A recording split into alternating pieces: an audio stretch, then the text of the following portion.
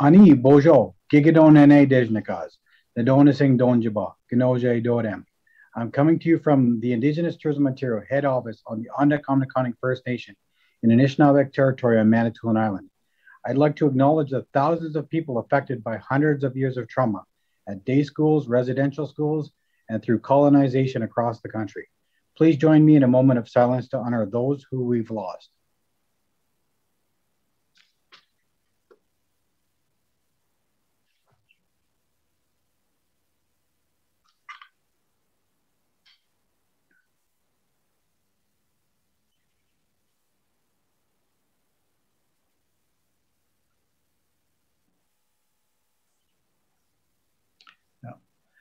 Miigwech, on behalf of Indigenous Tourism Ontario and the Ontario Tourism Innovation Lab, we appreciate you taking the time to join us today for the Skode program finalist pitch session.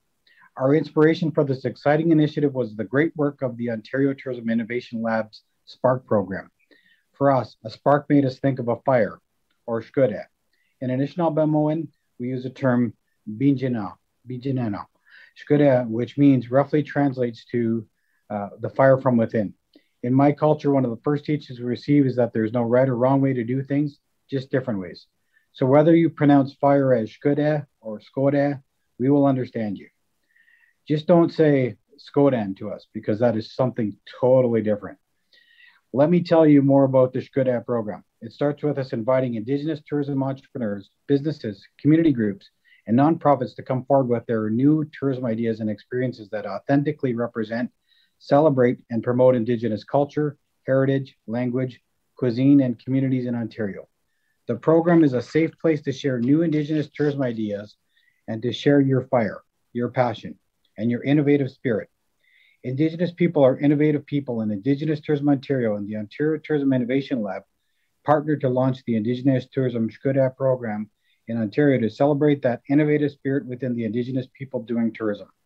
The program matches selected applicants with a mentor, provides a $5,000 non-repayable contribution, and provides extra ITO and partner support to help take their new tourism ideas to the next level. In addition, we are pleased to announce all 5 finalists will receive financial resource mentorship from our partners at the TD Bank Group. Miigwech TD. We are excited to hear from each of our finalists on their new Indigenous tourism ideas for Ontario.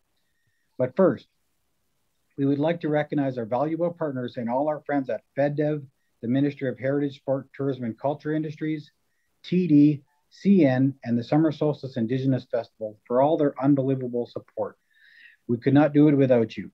And last but not least, I would like to say a Chimigwech, a big thank you to Justin and his amazing team, the quickly growing and unreal ITO team, our amazing panel of outstanding judges, and most importantly, all the businesses who showed bravery by putting themselves out there to participate in this fantastic program. Now, I would like to introduce you to someone who is quick to help all our members, ITO Director of Member Relations, Jasmine the Jet Burgi. Ami Bojo Sego Wache. My name is Jasmine Burgi, and I'm zooming in today from the treaty lands and territory of the Mississaugas of the Credit First Nation and the traditional territory of the Anishinaabe, Haudenosaunee, and Huron-Wendat. As a treaty person, I accept my responsibility to honor all our relations. Thank you everyone for joining us today, and thank you Kevin for the very warm welcome and introduction. Supporting Indigenous tourism innovation and entrepreneurs is critical to ensure Ontario's tourism industry is able to renew, preserve, rejuvenate from the impacts of the COVID-19 health and economic crisis. That's why in April, ITO and the lab announced the Indigenous Tourism Skode program and made a call out across Ontario. As Kevin mentioned, Indigenous entrepreneurs, businesses, and organizations were encouraged to submit applications with innovative new ideas for Indigenous tourism offerings and experiences. We were especially interested in Indigenous tourism ideas that connect with and demonstrate the core principles of Indigenous tourism, including community, cultural authenticity, leadership, sustainability, partnership, and collaboration. After a review of 11 applications submitted from across the province, our jury selected 5 applicants to be invited to this pitch session today. We have an incredible judge panel made up of Indigenous tourism leaders and partners who will have the difficult task of selecting 3 winners today. And at 5:30 Eastern time, the judges will deliberate offline, and we will welcome Kevin back along with Carrie Ann Shakes and Lenny Brown from ITO for a tourism talk. The winners will then be announced at 6:15 p.m. Eastern time, so stay tuned. Join me in giving a warm welcome to our pitch session judges. At this time, I would like to invite each judge to introduce themselves. Let's begin with Billy Alexander. Bonjour, Anine, Skode. My name is Billy Alexander. I am the Indigenous Executive Chef and Culinary Advisor for Caldwell First Nation. And presently, most of my time right now is in the process of building the largest Indigenous restaurant in the world for Caldwell First Nation, known as Three Fires, and the first Indigenous winery in Eastern Canada. And I'm honored to be here today. I actually have sat on the other side of this and been a contestant, a finalist, and a winner. So I'm super excited and just want everybody to show their personality, and thank you for being here. Miigwech. Thank you, Billy. Next up on the floor is Carol. Thanks, Jasmine. I'm Carol Greenwood, and I am the Vice President of Membership and Business Development for the Tourism Industry Association of Ontario, commonly referred to as TIO. We are very proud partners of the Indigenous Tourism Ontario group, as well as some of our fellow judges here, Destination Ontario, and we also are partners with the Tourism Innovation Lab. So it was our pleasure to accept this opportunity to be part of this panel, because I've seen other innovative ideas throughout the time of working with you, and I just can't wait to hear the pitches today. Thank you for having us. Thank you, Carol. It's a pleasure to have you. Next up is Carolyn. Hi, Annie, Carolyn King, coming from Mississaugas of the Credit First Nation in Southern Ontario, right adjacent to the town of Hagersville and adjacent to the Six Nations Grand River Territory. And that I am self-employed and do a lot of outreach programming for the First Nation. I'm the creator founder of a project called the Moccasin Identifier, which is a lot of marketing and education and awareness, where we're looking to educate this elementary, basically the elementary school system, about the First Nations who lived on the land and their treaty lands. So all exciting stuff, and definitely great, glad to be part of this and to see people's ideas about how they're doing their promotions. So glad to be here. Thank you, Carolyn, and welcome. Next up is Keita. Hello, everyone. My name is Keita Macbeth. I'm a Senior Regional Manager for Indigenous Banking with TD Bank. I work with all things Indigenous, from personal banking, small business banking, commercial banking, wealth, large deals and real estate development, community giving, hiring, retention, community donation, volunteering, hiring and career progression within TD. Banker by day, my passion, of course, supporting initiatives like this with Indigenous entrepreneurs and businesses. And really super excited and honored to be here to be a part of this panelist. Myself, I'm Onondaga Clear Sky from Six Nations of the Grand River. However, I always say I'm a West Coast import. Having grown up here on the West Coast, I'm calling in today from Nanaimo territory on Vancouver Island, a long ways away. All I can say is thank you for all of your participation, and breathe, speak slowly, and it's gonna be exciting. And can I tell you all that I'm a banker by day, but it's events like these that really excite me, and it's passionate. And I know you'll all have my contact details afterwards. So if there's any questions, we're here to listen, and super excited to hear you all. I can't wait, looking forward to it. Thanks so much, Keita. We're thrilled to have you. And last but not least, Lisa. Thanks so much, Jasmine. Hi, everyone. My name is Lisa Lavecchia. I'm the president and CEO of Destination Ontario. We're the provincial marketing organization that helps promote the province and bring visitors to Ontario to enjoy all kinds of experience, especially Indigenous experience we want to highlight more and more of. So thank you very, very much for the opportunity to be here today. I'm really excited too. I totally hear you, Keita, Carol, Billy, like Carolyn. I'm excited for this. I've never done anything like this before. I think it's super amazing. I love what Keita said, breathe, just be yourself. I'm really honored to be here, and I thank you very much for the opportunity, and good luck to everyone. Thank you. Miigwech, Nyaweh. Marcy, thanks for being with us today, judges. I'll now hand over to Justin LaFontaine to start the pitch session. Best of luck to all the finalists. Over to you, Justin.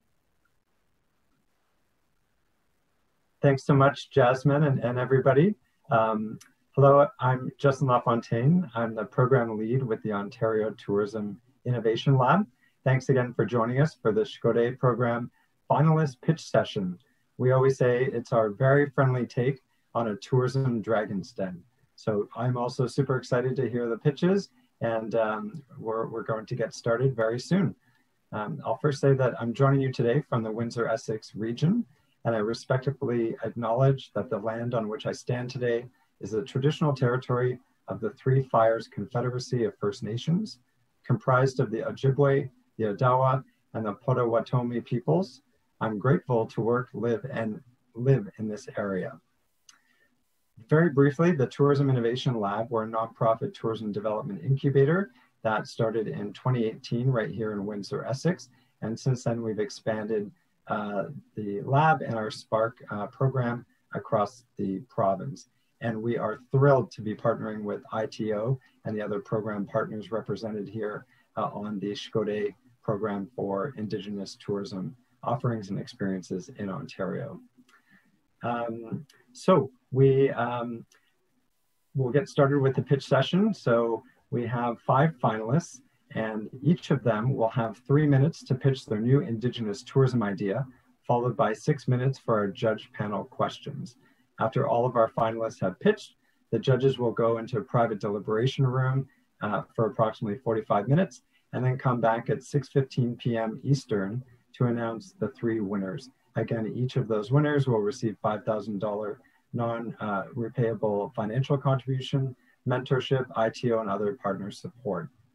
At this time, I'll ask the other finalists to leave the Zoom meeting and come back at your specific time slot. And hopefully we still have Minnow Gishgood joining us. So you're up first. So if you could turn your video on. And again, for the other finalists, if you could leave the Zoom meeting, we'll get started with the first pitch momentarily.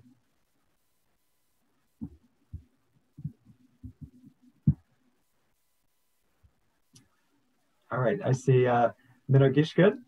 How are you? I'm doing good. I'm doing okay. Great. Well, I can hear you loud and clear. Again, you have 3 minutes to do your pitch. And then at the end of that, we'll hand it over to the 5 judges. Again, be confident. You have a great new tourism idea. You were selected as one of our finalists, and we're all really excited to learn more. So I'm just going to set up my timer. And when I do, I'll say over to you, and then you can start. Are you ready for that? I'm ready. Okay, so I will hand it over to you.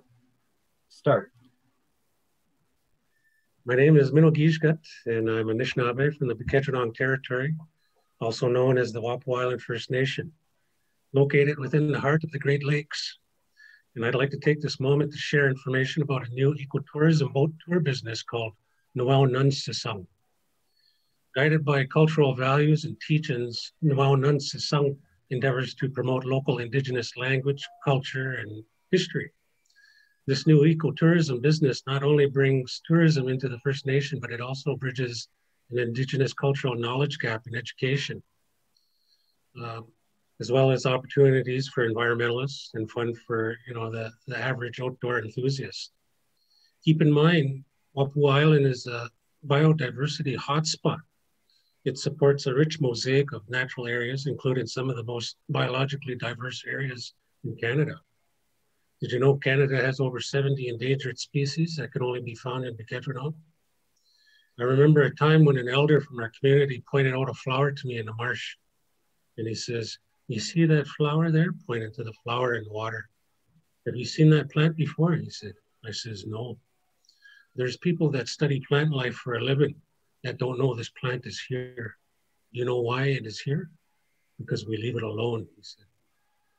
Listening to stories connected to Indigenous perspectives and worldview provide tourists with an opportunity to see and experience a habitat that was shared by Indigenous people for thousands of years. Tourists will also learn how these geographical areas have historical significance in Canadian history. The well-known Sisang boat tours are not only a time for relaxation and sightseeing, but a time for Indigenous cultural experiences that are second to none aboard a luxurious 25-foot pontoon boat along the shores of the St. Clair waterways in North America's largest freshwater delta. Our target market spans an audience that ranges from adventure enthusiasts and sightseers to burden adventurers, tourists looking for a Saturday sunset cruise to a weekend getaway, family charters, educational charters. And then a final note, in 2015, Canada's Truth and Reconciliation Commission came out with 94 calls to action to bring a road to reconciliation between Canada and First Nations, Métis, and Inuit people. The well-known Sisang contributes to the calls to action, offering an experience that introduces Native and non-Native people alike in awareness of local Indigenous language and culture in nature's natural outdoor classroom. Miigwech bizindoyek. Thank you for listening. Great job. Thank you so much. Thanks so much for your pitch. I will now ask the judges to turn your videos on if you had turned them off. And now we have our judge panel questions. I'll just wait to see. All right, I think we have all of our judges on. So as I mentioned, we'll go through an order of judges, and then after each finalist, we'll just start with the next person down the line. So judges, are you ready? I'll start with Billy. Over to you. Yeah, you know, that was a fantastic presentation. Honestly, hearing you speak reminded me of hearing my grandparents speak, my ancestors, in the same way. Chills through my body, speaking about what many might seem, their viewpoint might be simple, but is so important into our culture. I guess my question would be for you in taking on the responsibility of revitalizing education through language culture. Do you see this as being the same template offered to everybody, whether you're a hunter or a family, or do you see this differing and different tours within the same, like tailoring it to each individual? No, I think there's components to it that could change, be modified based on what people's expectations are. I would have some tours that are the same in relation to the geographical area, because there's a lot of significance in these locations within our territory. But if we have, let's say, educational charters, educational tours, that might be something that would be tailored more towards their curriculum objectives. No, great answer and great job. Miigwech. Thank you. Great. Over to you, Carol. Thank you. I also very much enjoyed your presentation. I really appreciated the story that you shared about leaving the plant alone and how that allows us to still see that. And that was really a very, it just sort of, it resonated and really talked about the type of experience you want people to have. And I appreciated that. One of the things that you mentioned is that it could be a sunset cruise or it could be a weekend getaway. And I know one of the core values for Indigenous tourism is working with partnership. And so I just wanted to know, have you considered, if it's somebody's going for a weekend getaway, who are some of the partners you're looking at for accommodation and things like that in the area? Unfortunately, hotel accommodations are far and few in between in our area. But one of the things that I was considering for more like a camp style, I guess, we do have teepees that we're looking at. We're exploring how we can utilize that more, because we do have the space for people to have camps. And the style of camping would be more towards people that are prepared to rough camp, I guess, per se. Right. Yeah. in the community, we do have opportunities for members because they have cottages that they rent, that they do bed and breakfast. That's something that we've already kind of started in a way where we brought people in and we took them to their places to stay. Very good. Thank you. I appreciate the answer. Which? Okay, great. Carolyn, over to you.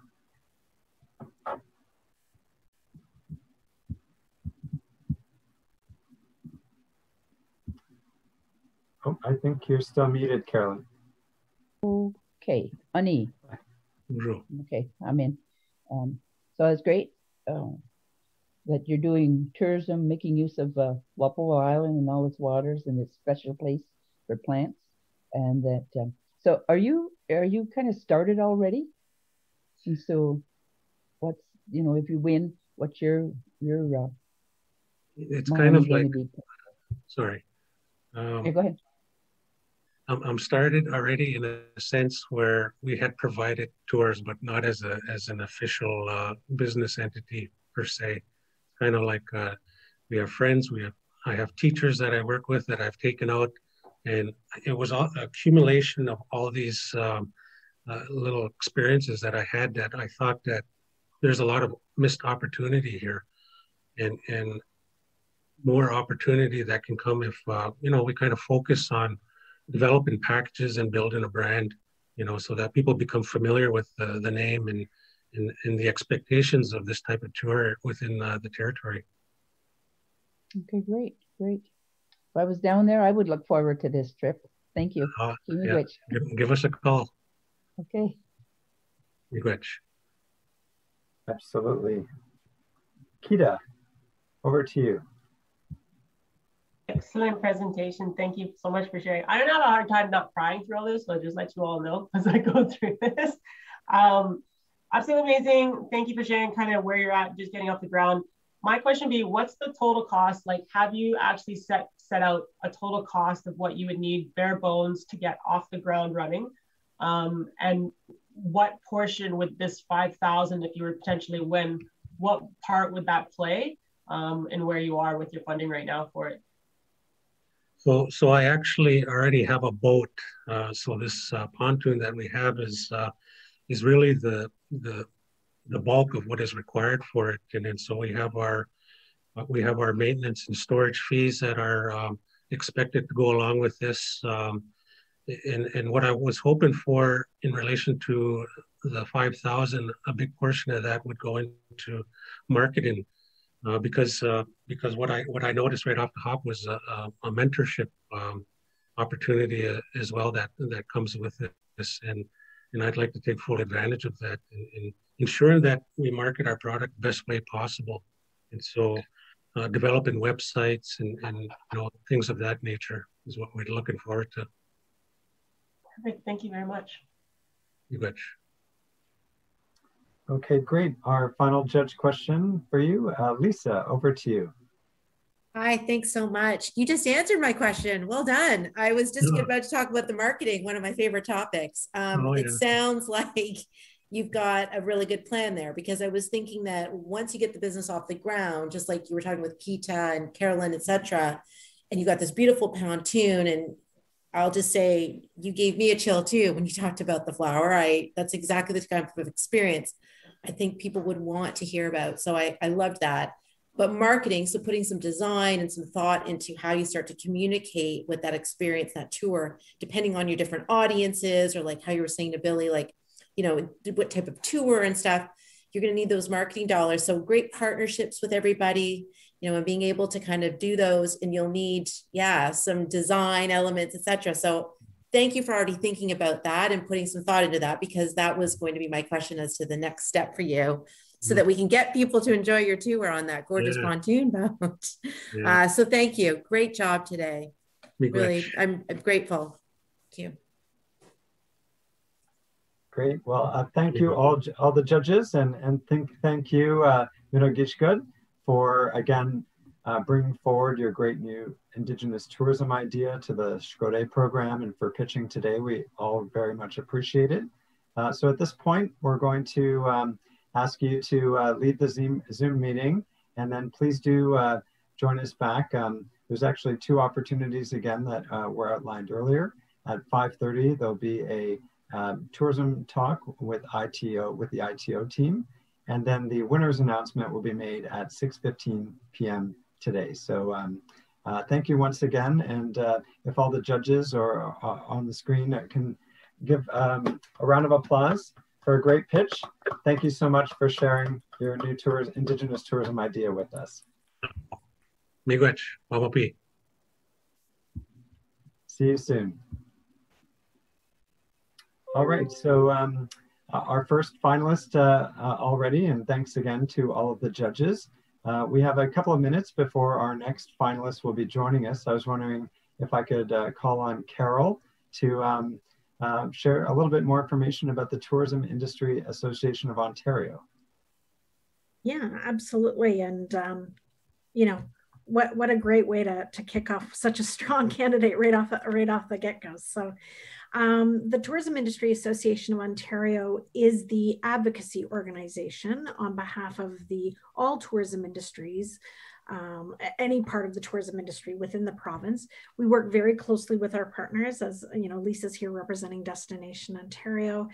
They're the marketing organization. I'm not going to tell you what Lisa does. I'm sure she's going to do a whole little promo for herself, so I won't take that away. But we really work on behalf of the operators and speak to government, talking about legislation, regulations, things that are happening right now that actually help you run your business and make things go smoothly. And so obviously this past year, it's been a little bit challenging. And so we most certainly have been the voice of tourism to the provincial government, working with them on, you know, different programs that have been available, as well as, you know, sort of managing through this process that COVID has presented. However, as much as our industry has been really struggling, it is scenarios like what we've seen today that there is still so much innovation within our industry. And it has been wonderful to see our industry really work with collaborations and partnerships and really be willing to work shoulder to shoulder, because we all want to open again. And so every week we speak with stakeholders and understand what they're doing and represent those issues directly to government and come back with solutions. And so thank you for letting us be your voice, and we are happy to help anybody in any way. Thank you so much, Carol. Tayo is a great partner of ours as well, so we appreciate all the support. All right, we have our second finalist joining us, I see. Helen Ann, how are you? I'm good, how are you? I'm great, thanks. I can hear you loud and clear, which is great, and we can see you very well. So thank you very much again for bringing forward your new Indigenous tourism idea and for joining us to pitch today. As I mentioned, we're a very friendly bunch, and we're all very just keen to hear more about your idea and your business as well. So be confident in that. We feel we're really excited to hear more.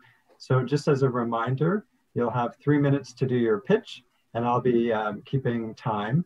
At approximately 30 seconds before the end of the 3 minutes, I'll make a note in the chat function, so you'll see a little 30 seconds to go. And then that's a good indication to sort of wrap up if you need to. Following that, we'll have approximately 6 minutes for judge questions. So each of the judges will ask you questions. And then after that, we'll thank you and then have you come back to hear the winner's announcement at 6:15 p.m. Eastern time. So with that, as I get my stopwatch set up, do you have any questions? No, I'm good to go. Excellent. All right. Well, with that, I will hand it right over to you. You have 3 minutes, Helen Ann. Good luck. Okay, perfect. Thank you. Hello, everyone. My name is Helen Ann Embry, and I live in Mattawa, Ontario. Here I am surrounded by wild green spaces, mighty rivers, and an abundance of wildlife. This is the land of the Algonquin and Métis people. I myself am Métis and Mohawk Turtle Clan, and I have always felt a great responsibility to help others appreciate and conserve the land that we live on and share. And it is here in Mattawa that I am the owner of Mattawa Eco Farms and Nature Learning Center. On my micro farm, I want to connect people with food and the traditions of Métis people by providing tours to teach about wild medicines and edibles. This is also a place for workshops to bring in the Indigenous elders of my community to share their knowledge with families. What makes my business unique is that on my tours, I merge traditional knowledge with modern technologies.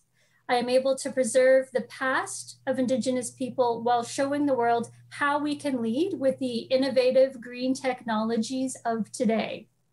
One of the ways I'm able to do this is traditionally I will grow the three sister plants, the corn, the beans, and the squash. And then I show people how to cook these foods using a solar oven instead of a fire so that we can reduce deforestation and our carbon footprint. Also, Indigenous people are long known for our relationship with fishing and aquaculture. And on my farm, we can demonstrate how to grow fish and plants for food using aquaponics, which is a nearly perfect ecosystem.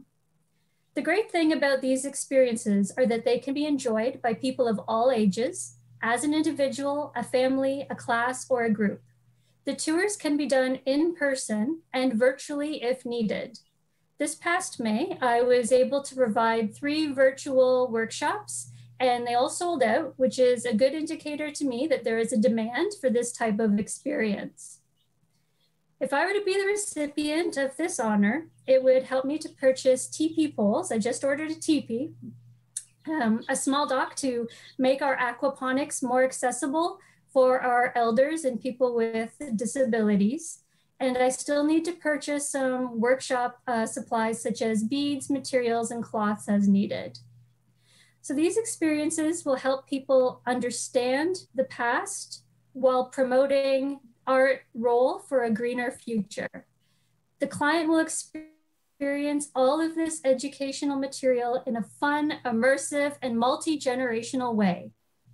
So best of luck with your decision, and I hope to see you all soon on the farm. Great. Thank you. Sorry about that. Great, thank you so much. Well done. So we'll now open it up to the judge questions. So judges, if you don't have your video on, turn it on, and we'll start with Carol. Hi, thanks, Helen Ann. That was a great presentation. And, you know, I had a couple of questions written down and you answered them as you were doing the presentation. So now I'm going to ask you a question that I didn't have written down. And that is, I mean, you've really looked at a lot of, you know, you mentioned about whether it's individuals, groups, you've talked about the elderly or people with accessibility. If, you know, with the prize should you win, you know, you have the mentorship as well, and what do you think that you're going to, like, what would be your ideal to use the mentorship for? Where is it that you would really like the guidance? I would appreciate growth in all areas. I mean, I would take on any mentorship that would provide my business and experience with a more polished overall presentation. So whether it's working with someone in marketing or IT, or working with the tourism groups to help me launch and spread the word of the business, whether it's working with elders, even in my community, which I've already reached out to several and they are really excited about the project. So I'm receiving some mentorship from the community elders already, which is amazing. So I'm really open to all forms of mentorship because I just love to learn and I really want to make an impact on my community. Great, thank you. Great, thanks, Carol. Next up, Carolyn, over to you. Hi, Annie. That was a great. To me, you're already existing and doing things, and so you're adding to your product there. Here, we have an interest in the plants and the use of indigenous plants. So that is sounds like you're looking to do that. And that I was wondering, are you selling all those Like, do you have a Yes. product? Okay. Okay. So we just go to the local farmers market and we sell our fruits and herbs and things like that. Okay. Okay, good. All right. And you answered the question. I made note about seniors or people accessing the sites. I find that I'm an older person, so it looks like it's too far to walk. I make the decision not to go. So, and you're looking to address that. So that's good to know. Thank you. Thank you. Thanks, Carolyn. Kita. Thank you. Great presentation. I love how I can hear birds, and I'm assuming I can hear birds from where you are, because I'm like, I feel like I'm outdoors. It's amazing. They're actually indoors though, because we just hatched 6 chickens. So there's little baby chicks right beside me. So cute. My dog noticed straight away there were chickens somewhere, and he was looking around for them. Sorry. That's all good. Great presentation. Super excited. Is it a seasonal or is it all year round is one question. Like, is this going to be going through winter as well as summer? And in your, like, you're going to farmers markets and you're doing that, is there any opportunity for other partnerships as well with, you know, partnering on your education side or bringing in guest elders or mentorship, or is that on your radar at all? Absolutely, it is. So we can, to address your first question, we can operate all year round. For instance, it would just change what that looks like. So the teepee I ordered is a 4-season teepee with a liner. And then our greenhouse, we actually have a small greenhouse. It's a geodesic dome. And we also have a cold frame box outside. So one thing I did this past spring is I actually became an educator with National Geographic, and I ran a program for them about cold climate gardening in the north, in Northern Ontario, and it was hugely successful. So that is one thing that I can do to make it a 4-season operation. And then, yes, so the second part of your question in terms of the educational component, yeah, I've already been working with elders in my community, and they are really excited to share their experiences and their knowledge, and they have so much, and they haven't been able to go into schools. So providing them with this outdoor space hopefully brings them more opportunity as well. Perfect. Thank you so much. Thanks, Kita. Thank you. Lisa. Great presentation today. Thank you so much you did a great job. You answered so many of the questions up front that I would have had too, given that you described where you are and how you've already been kind of what you'd be looking for in terms of with the money that you could potentially win. My question was, I think you talked a little bit about some people when they come to the farm and a tour, I think you had mentioned. Correct? Yeah, it's a tour. Yeah. So right now, that's what I'm doing. But right. Then I want to add this Indigenous component because I have knowledge to share. Our elders, yeah. So that's kind of I'm adding on. You're adding on. So that's awesome. And yeah. But how did you get the word out about the tours to begin with as you add on? Because from a marketing perspective, you already have people coming, so you're adding on. So that's great. Do you see a vision for yourself in terms of, you know, how you would get the word out even further? So I have partnered up with 101 Experiences, which is a Northern Ontario tourism initiative, and they're the ones who actually told me about this program. Yeah. So that's how I came here, is because I heard about them. And they are really interested in breaking down discrimination and barriers for tourism experiences. And I jumped on board. I'm like, I'm in full agreement. This is a wonderful idea. And this is how I can envision seeing myself adding to that. So that's one way, but also through social media and newspaper advertising at this point. Great. Thank you very much. I appreciate it. Thank you. Thanks, Lisa. Our final judge question over to you, Billy. Justin. Hi, Helen Ann. Great, fantastic presentation. I had a couple little questions for you that all kind of roll into one. So we mentioned the tours with it. Oh, by the way, kudos to cooking with solar power. I have done that. I do it. I'm experimenting with it all the time, and it is amazing once it's pulled off right. Couple of things in relations to your tours. So right now, your cost per tour, how long they are, and if there's a full meal or snacks included in it. And the second part to the question is, so your Heritage Métis, also Turtle Clan Mohawk, and your consulting elders, are you seeing the Indigenous lens being one personally from you, or a combination of that and the community altogether? All right, so to answer that question, it's because I am a registered citizen with the Métis Nation of Ontario, and I also currently do work for the Métis Nation of Ontario. I do have more access to a lot of Métis material. Even though I am from Six Nations, Mohawk Turtle Clan, I moved up here 3 years ago because we wanted to do something like this and grow food, and I wanted to connect with my Métis culture as well, because that was always missing from my childhood. But it's unique because this is also historically the lands of the Algonquin people as well. So the Algonquin people here currently have an outlet in which to provide their workshops, but the Métis people do not. So bloodline wise, the Algonquins and the Métis, like, they do mix quite a bit. So it's hard to tell where one culture really ends here and where like another would begin.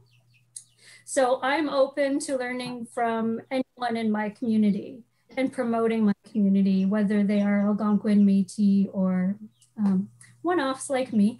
And your first question was in regards to, could you repeat that? Yeah, cost per tour and how long each tour is. So there's actually no cost to us to run the tours other than our time. So in terms of like an admission price, we wanted to keep the tours private and small. It helps us to focus on what that person or what that group wants to learn. So we're able to customize it a bit more. So we're keeping tours to under 10 out of respect for, of course, the COVID restrictions and safety, but also to private, like making them more custom. And the cost we're currently looking at is $25 per adult and $10 per child ages 4 to 18. And then 3 and under is free. And then look at doing, like, we've had interest from the cadets and the Boy Scouts and from schools locally who want to come out once all the restrictions lift. So then we would do group discounts as well. Amazing. No, those are great answers. And my question in regards to the lens with it is, yeah, there's so many different unique stories in all those cultures that I think you have unlimited potential for telling different versions. So great job. Thank you. Great. Well, thanks, judges. And thank you very much, Helen Ann. Great job. A round of applause. Oh, and thank you, really everyone. We appreciate your pitch, and just a reminder that we'll ask you to leave the Zoom meeting now, but do please come back at 6:15 for the judge announcement for the winners. And at the same time, there's also a 5:30 tourism talk by the ITO team, so please join them. But once again, thank you so much. Okay, thank you so much, everyone, and good luck. It was nice to meet you all. Thank you. All right, I see our next finalists up, Amanda Cora and Brad Robinson. How are you? We're great. Very good, thank you. You're in a really beautiful ready to go. place. Are you ready? I think so. We should get our bathing suits on. Okay. Oh, well, yeah, bathing, no, not bathing suits, but PFDs for sure. Okay, sorry, right, yes. Well, great, well, thank you so much, Amanda and Brad, for joining us today, and again for bringing forward your new Indigenous tourism idea and coming to pitch. We really appreciate it, and we really look forward to hearing more. So just as a reminder, you have 3 minutes to do your pitch, and I'll be timing that. And then after that, we'll hand it over to the judges for the judge questions. They'll have approximately 6 minutes to ask follow-up questions. And then after that, we'll be having you come back at 6:15 for the winner's announcement. So before I hand it over to you, I'm just getting my timer set up. Do you guys have any questions before you start? No, actually we don't. We're good. Okay, great. And I think I see all the judges there. Are you guys all ready for the third pitch? Good. Perfect. All right. Well, with that, I will hand it right over to you, Amanda and Brad. It's all yours. Awesome. Well, thank you for being here. So I'm Amanda Cora from Thrive Tours. We're coming to you from Sault Ste. Marie. I have roots with the Abenaki peoples of Quebec, and this is my partner, Brad. Ani, Jeshkrinim Kibidneshin Dijikas, Oneida Nation of the Thames, Donjaba. My spirit name is Green Thunderbird, and I'm from Oneida Nation of the Thames, just outside London, Ontario. I would like to give a great thanks for the area that we're in, and we're actually in an area which is Robinson Huron Treaty area, and at the area of the Anishinaabeg people. We're actually in by a river called Bawating. Okay, has always been referred to that, which means the jumping waters. So it's currently being named St. Mary's River, and we're actually in the heart of Turtle Island. So you know Turtle Island, we're actually in the heart of Turtle Island, which gives us great pleasure to be in. So we're super excited as Thrive Tours to be here. We are certified interpretive ecocultural guides. So we're offering outdoor adventures, doing canoeing and kayaking. We have hiking, camping, outdoor experiences all year round.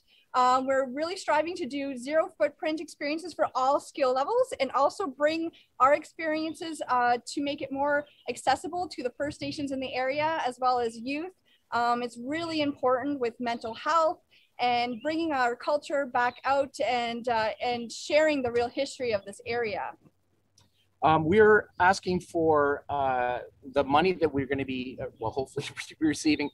We will be putting towards kayaks. We realize that there's a tremendous amount of youth and a tremendous amount of community that really is behind us, but we unfortunately don't have enough watercraft to actually suit or actually bring them all out. So we're working with the Indian Friendship Center here, and there's a lot of potential of us doing things, but obviously we need some support to be able to financially purchase those things. So 3 kayaks, they're sit-on kayaks, so they actually pedal them, so they're really open to any skill level, which is great.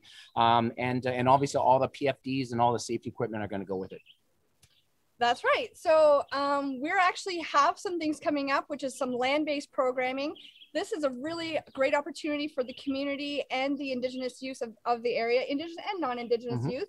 We'll be teaching basic skills like fire making, bushcrafting, all sorts of things that they'll be able to actually get these skills to feel confident to be outdoors. And I just see it really being a good mental health boost for people Definitely of our after area. COVID. Definitely. So I see we have 30 seconds. Yeah. Thank you very much. I want to say also that I'm a singer too, so I'll be probably providing a bit of songs on the rivers and the lake system. So we can't wait to show people the culture and the heritage we bring to the area.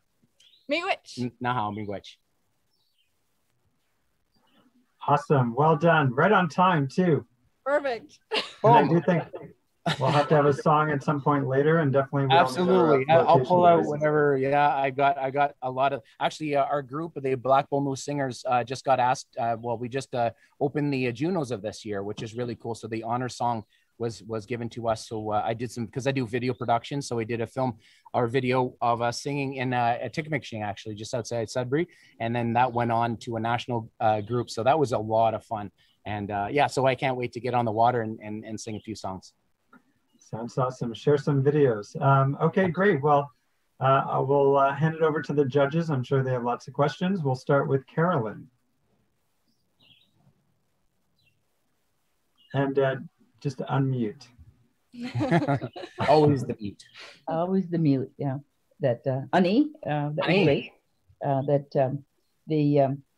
I like the old idea about the water. It's not my forte, and that I've only been in the kayak a couple times and tipped over, so lessons needed. And so the whole bit about going back to the water and using your canoes and expanding your kayak. So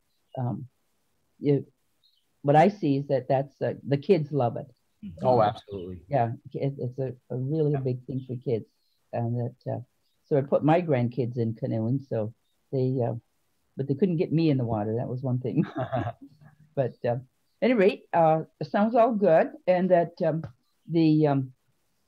you talked about bushmaking. That was interesting. Oh yeah, bushcraft. Yeah. So yeah. a lot of these skills, a lot of people don't have these just necessary skills: fire building, you know, how to utilize the area, how to do it in a eco-friendly way. I think it's really important for us to, as stewards of the land, to really talk about how to respect the land and how to utilize it without and really kind of take away some of the fear that might be involved in that. So really, to all age types and all capabilities, it's really important for us to get people out there because, like Amanda was saying, you know, mental health is that, unfortunately, you know, has risen, issues has risen, and obviously with the you know, with the residential school system now kind of coming to light, I think a lot of people do need that type of healing. Great. That sounds good. It sounds like you're active already going and got a business running and just want to expand. So Absolutely. That all sounds very good. And appreciate your enthusiasm. We have enough of it. We'd like to spread it. Awesome. Thank you. Great. Well, thanks, Carolyn. Over to you, Kita. Love your guys' presentation. I'm going to try and get through this because I'm probably going to break down and cry because this is awesome. Love what you guys are doing. Thank you. Passions, personal passions. So I totally know where you're coming from. Outside of my banking and volunteering, I self-fund exactly what you're doing with Indigenous kids in government care. No way. So I understand the costs behind it, but also the rewarding of the kids and just all that goes along with it. The only thing that I'd ask, obviously, you've got the dollars, you've got the numbers, you know where this is going. That's great. You have that game plan. Much like myself, I'm in a territory that's not mine. I'm in a territory, I'm from Six Nations of Grand River, but a West Coast import. Right. I have the challenges of dealing with politics, of dealing with friendship centers that only service their nations, their member kids. So that's why I step in privately to offer to the member kids who are from Alberta, from Ontario, from our province, to provide those services. But at the same time, what I didn't do when I first started volunteering was I didn't go to the community elders here and explain who I am and what I'm doing and why I'm doing it. Because I just assumed, you know, those organizations doing their thing, I'm just going to go do my own. So with that background, how have you incorporated that, or how will you build in that model of working with your friendship center and working with inclusive, you mentioned non-Indigenous kids as well. What's kind of your game plan behind that? Absolutely. Thank you very much for the question. I might as well answer that question. I'm actually, the job that I left in order to do this full time was actually working at a friendship center in Sudbury. It's called Neswakamuk Native Friendship Center, and I was actually the cultural resource coordinator there. I had actually made a lot of really awesome contacts while I was there. My job was to really organize programming and such for the community, and it was not just Indigenous, it was Indigenous and non-Indigenous, and really to draw those connections between and be kind of a bridge walker in some way. So I have and we're actually getting to know some amazing people. I do know some people from Sudbury who ended up moving back to Sault Ste. Marie, and we were just in a pipe ceremony. We're always, you know, doing things to you know, to obviously spiritual practices and ceremony is very big part of what we do. And considering actually we literally just moved down the street from Algonquin University, which is Shingwak residential school. That was the old, so like it's just doors down from ours. So it's visceral, it's real to us. And it's really important for us to acknowledge all of the things that we need to acknowledge and to work on moving forward, regardless of what organization we get to enjoy. And we have been in contact with the chiefs of the area and sat down with them and introduced ourselves. And like you're saying, we just did a pipe ceremony with Chief Sayers of Batchewana, and just kind of continuing building relationships, which is super important, and including all of the territories and First Nations in this area, because we are, like you said, we're coming in. So we are doing our best to like tread lightly and get to know the story here and share the proper story from the peoples of this area. Yeah. Awesome. Thank you so much. Now, Miigwech Kita. Kita, Lisa, over to you. Well, I just wanted to say your passion and enthusiasm is infectious. I love it. Well, I'm glad that came You through. can feel it. You can feel it. It's awesome. It's like it's burbling out of us. We can't contain it. Actually, we just went on a tour. Thank you. We just went on a tour, and we had the people just like I was singing. Actually, I sang a song out in Lake Superior. Yeah. And they were just like, oh my God, I can't believe it. But it's just like, it's so natural for me because I'm kind of used to just having this passion flow through it. So I feel it, like, especially with your name too, like Thrive Tours, like your passion and enthusiasm, everything. Like I said, it's totally infectious. So I can't help but notice, because I'm drawn to design and things of that. You're wearing great caps. And it's your logo. You designed them. So I do video production and design too. So I actually designed it for Amanda initially. And then so it's got a so let me just take it off. So it's got a feather on the top and the leaf on the bottom, and it's got a canoe underneath the Thrive Tours. I don't know if you can see that. Okay, so that was my question, to talk to you about the design. That's amazing. And so that incorporates a lot of what you want people to experience in that tour, right? That's right, exactly. Okay, well, thank you. You answered my question. I was very curious. I thought it looked great that you had it all kind of organized. I love explaining it, because it really, to me as a designer, I want to make the most impression on the least amount of work. And this is essentially Thrive. Actually, the reason why we came up with Thrive was, well, as a woman, Amanda obviously, has thrived through a lot of different things in her life. And without going into the backstory, she's actually turned out to be an amazing person throughout everything. So, and also as Indigenous people, we have to, we ourselves thrive. And myself, I'm not going to go into my history, but I think that I've also thrived. And hearing about all the things that have happened and these realizations, quote unquote, that the community's having, I think that it's really important for people to understand that as Indigenous people, we have all the means and all the rights to thrive through this society, because given the two rural wampum in this agreement of going, alongside each other and not intersecting, we are looking to do the same sort of thing in this area and beyond. So we want to use it as a template potentially to bring it to other communities, because we can only do so much, but we're looking at doing many, many other things. Oh, thank you so much. I love how you talked about your name. I love what you had to say about Amanda. So thank you for sharing that. Really appreciate it. Thank you. Great. Thanks so much. And 2 more judges to go, just so you know. We'll have time for 2 quick questions. Over to you, Billy. Yes, Ani, Amanda, and Brad, you guys are fantastic. Your energy is second to none, and it is truly infectious. You talk about all year round, zero footprint, outdoor adventures, mental health, land-based skills. It's all incredible. And with that type of energy, anybody who goes through one of your tours is hoping that they have half the amount of energy that you have. I guess my question for you really quickly would be, all year round, is it different packages? And do you have the chance for repeat guests, somebody to come back and get a different experience? I'm so glad you asked that. Can I just say one thing really quick? We've already got repeat guests in the first week. Already. So they come over to do a kayak rental. They just loved how we seen them off and brought them back in, and we put our sema in the water, and they're just like, okay, well, what else can we do? So we just got a tour booked for a pictograph, kayaking, camping tour for next week with the same people that came earlier in the week, which is so exciting. And then Winter, take it away. Oh my God. Okay. So Winter, so I have a big vision. Because of the zero imprint, we are looking at doing something that's very unique to anywhere in Ontario. We're looking to electrify the outdoors.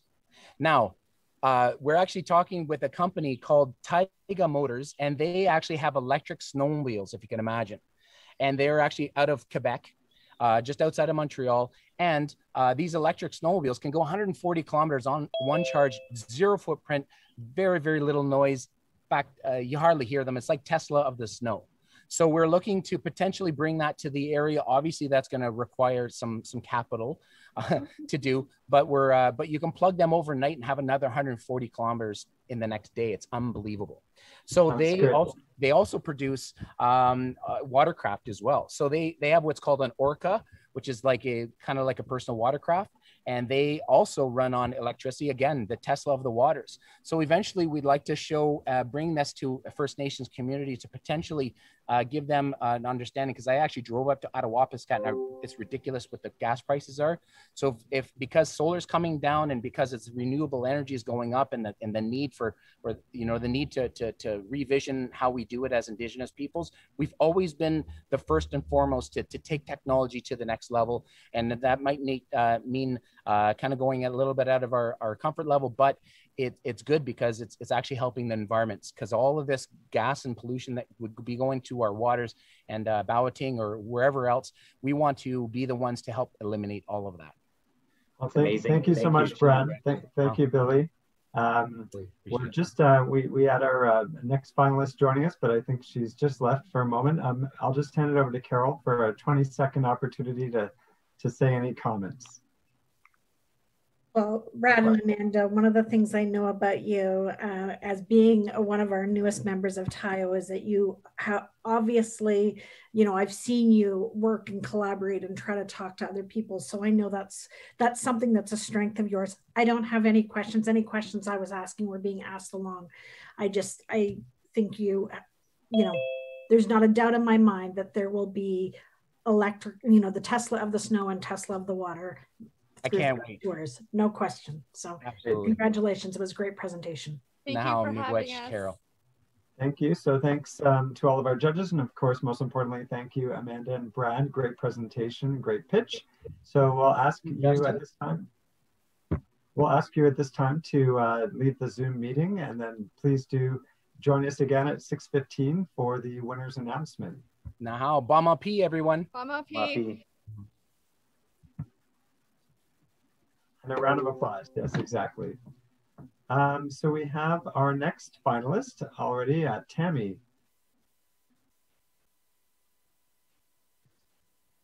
Welcome, Tammy. How are you? Good, good. How you doing?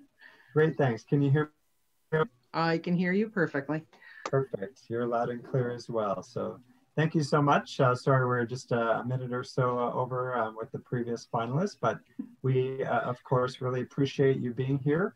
We appreciate you coming forward with your new Indigenous tourism idea and for pitching today. So just as a reminder, you'll have 3 minutes to do your pitch.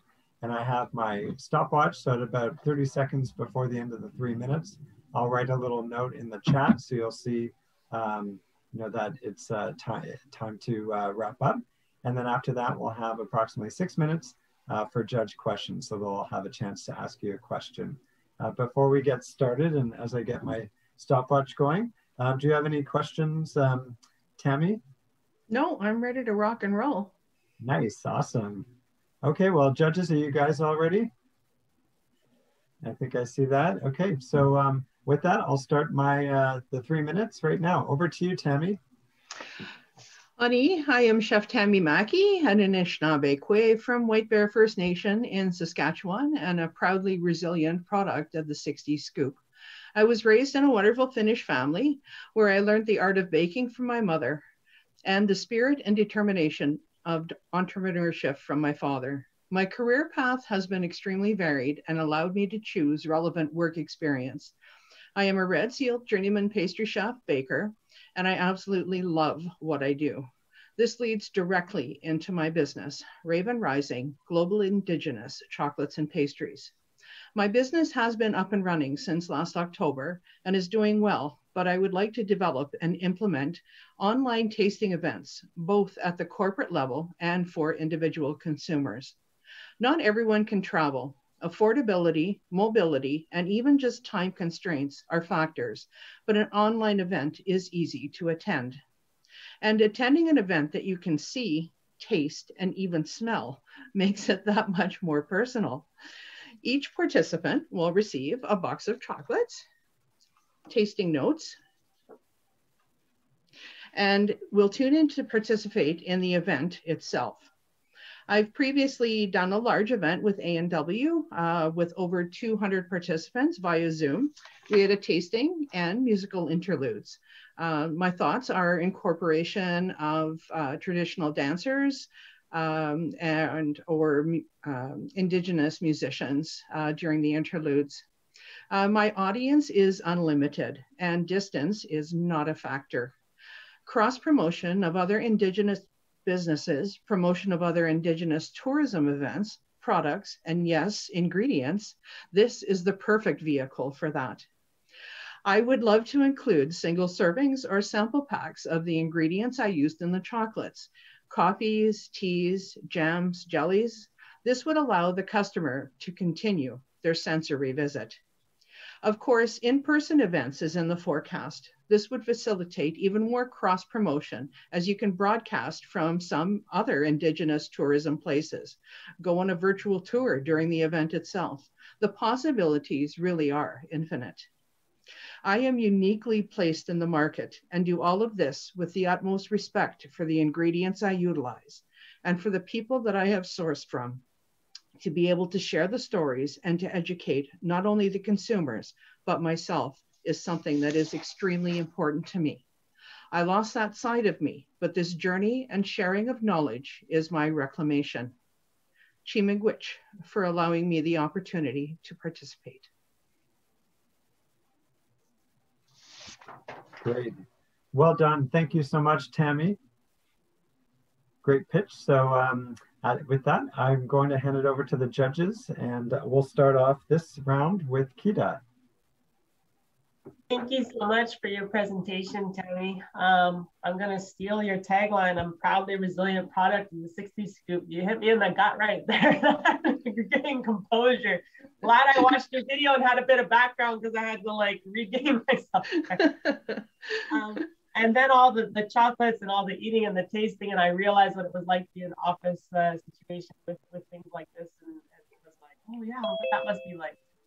So super excited with the idea, totally innovative, and I'm aware that there's a strong need for it, especially from our organization, as you know, 90,000 colleagues across Canada, US, and other continents.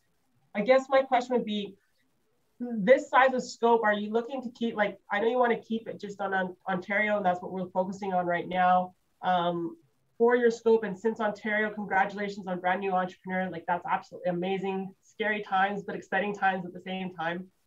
In the size of your scope of your market, of your area where you're going, have you already started compiling your lists and your marketing, reaching out to them and knowing like your max capacity versus your smallest parties where you can still manage a profit, and at the same time, like the max where you'll be spreading yourself too thin? So do you know the kind of range that you're working for within your region?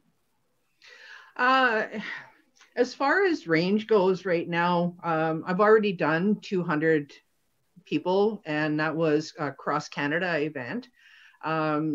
So I'm pretty much able to accommodate, you know, I think anything over 250 would probably be a bit of a reach. I am working by myself right now.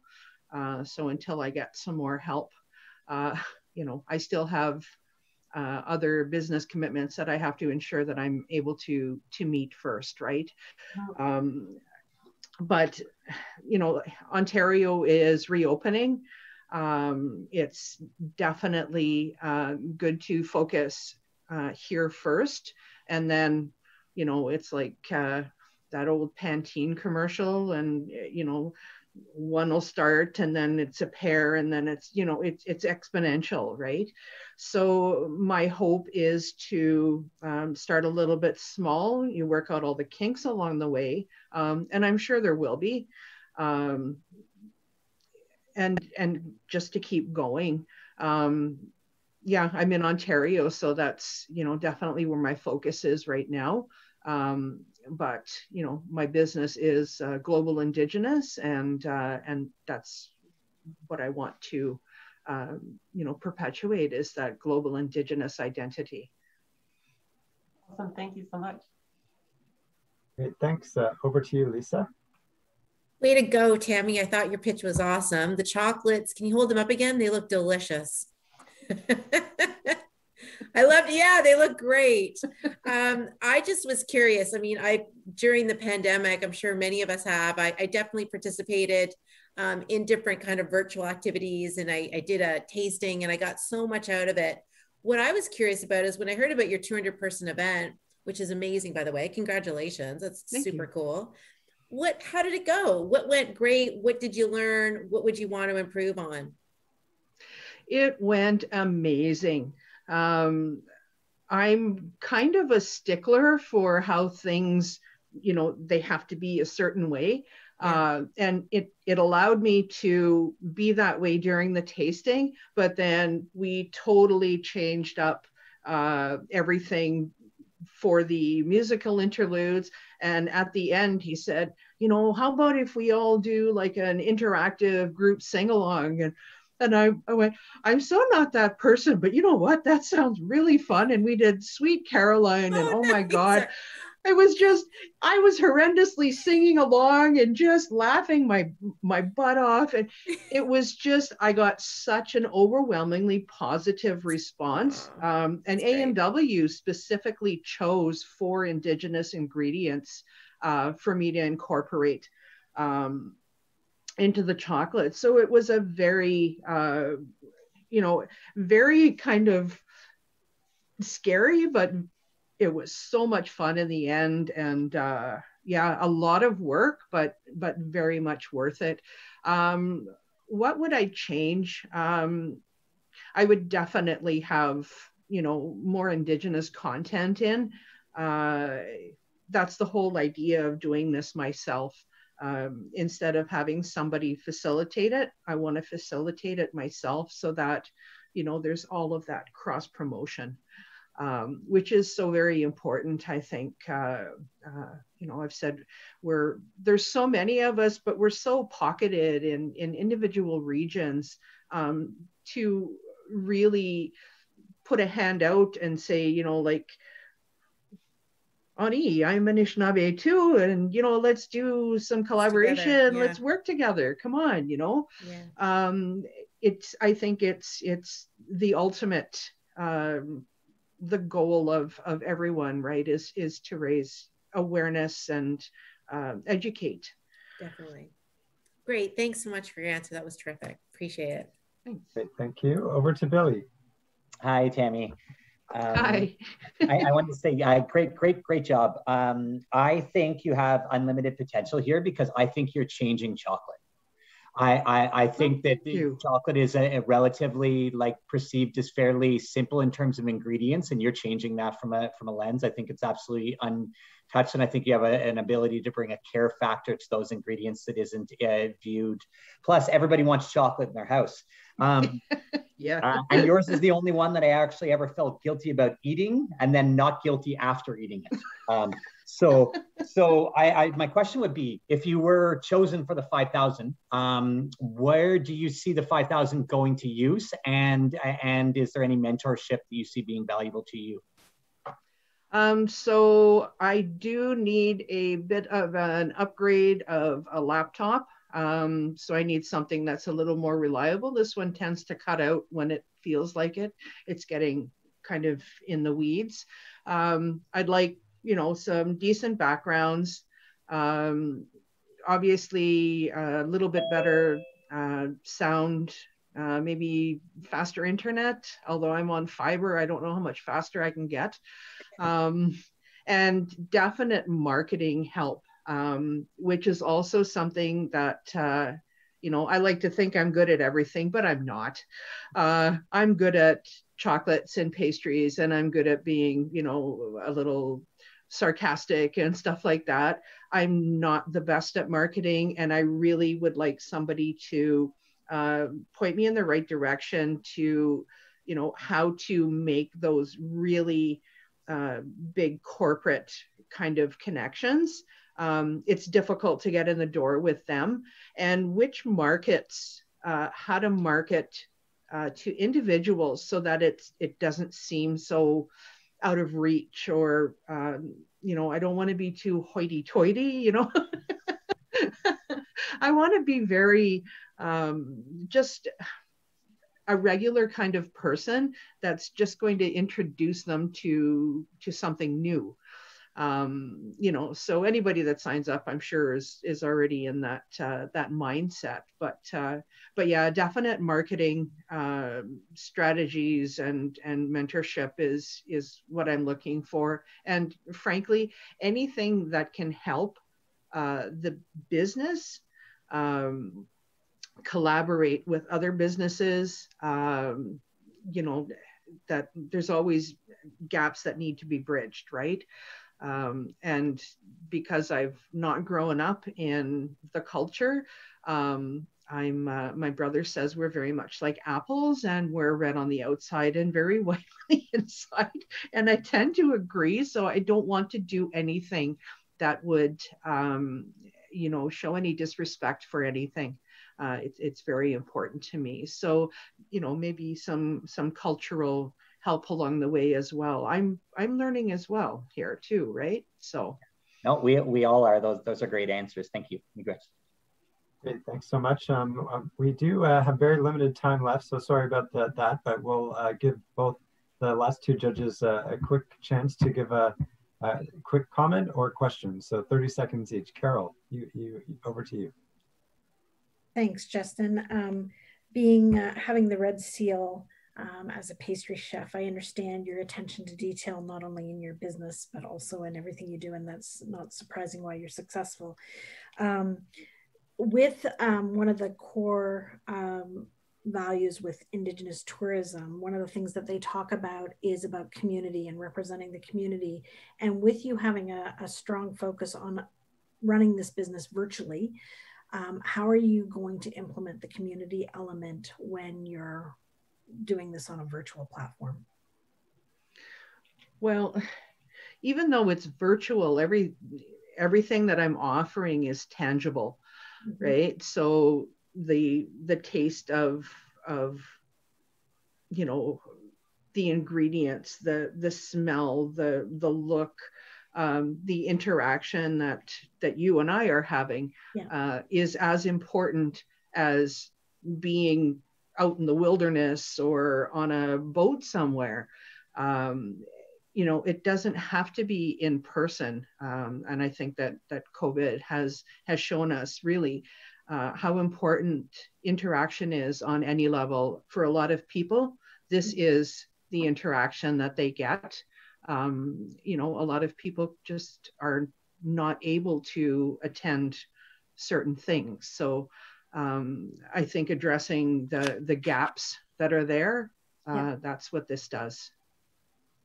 Great, thank you for that answer.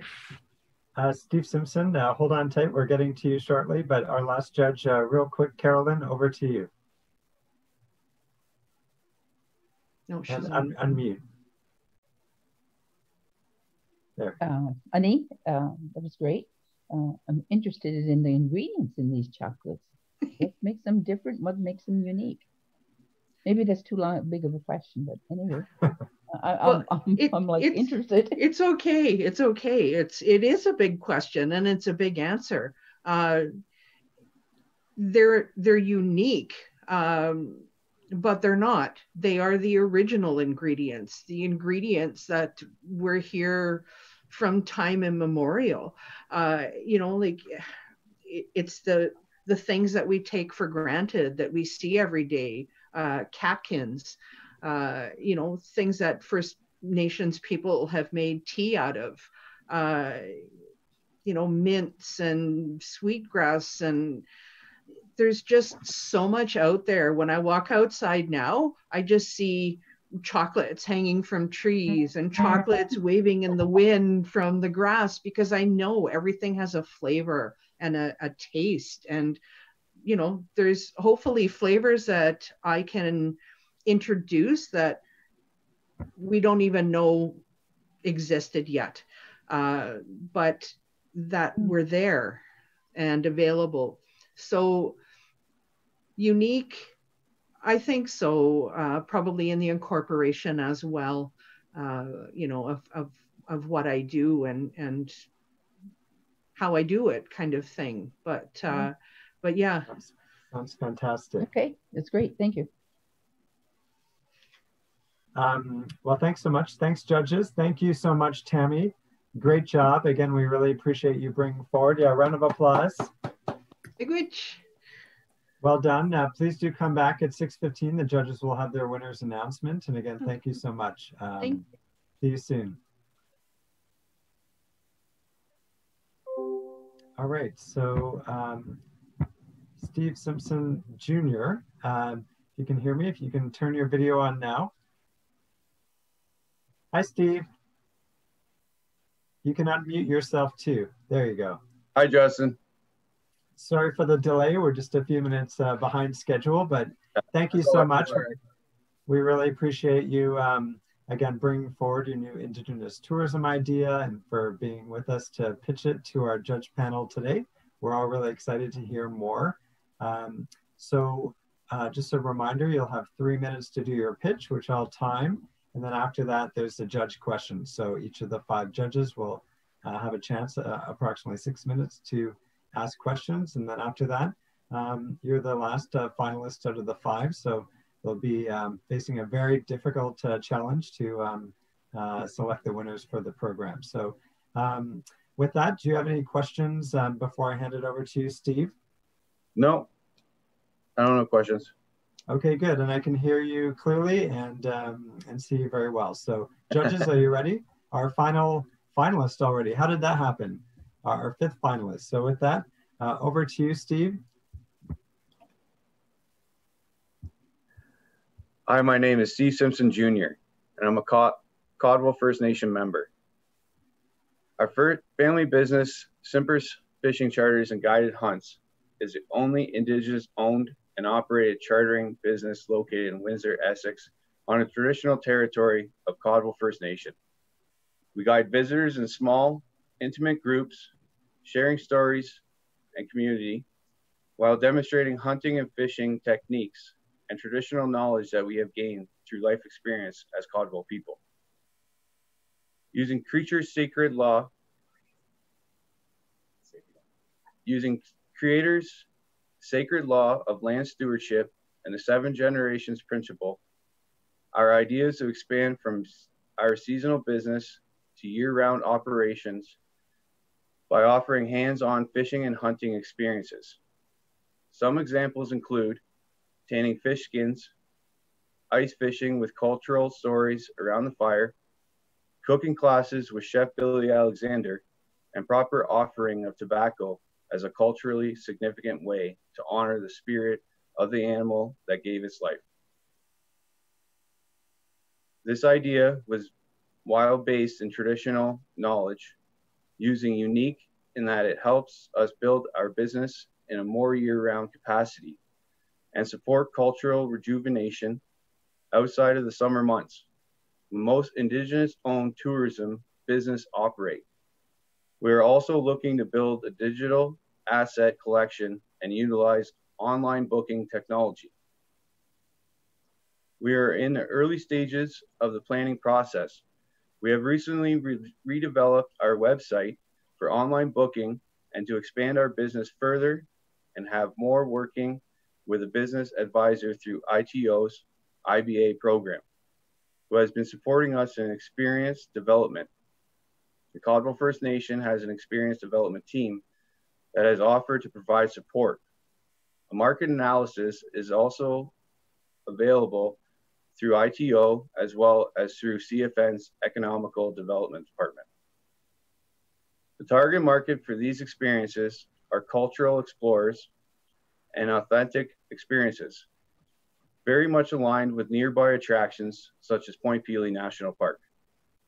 We would welcome support to bring this from idea to execution and some businesses planning to determine our costs and revenues, as well as some support marketing the experiences. We hope that this idea is a start for cultural revitalization, that it supports sharing with Caldwell First Nations culture after so many years of displacement.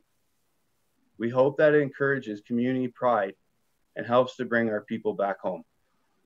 Thank you. Great, well done. Thanks so much, Steve. Thank you. Well done. We'll now hand it over to the judges and we'll start off with Lisa.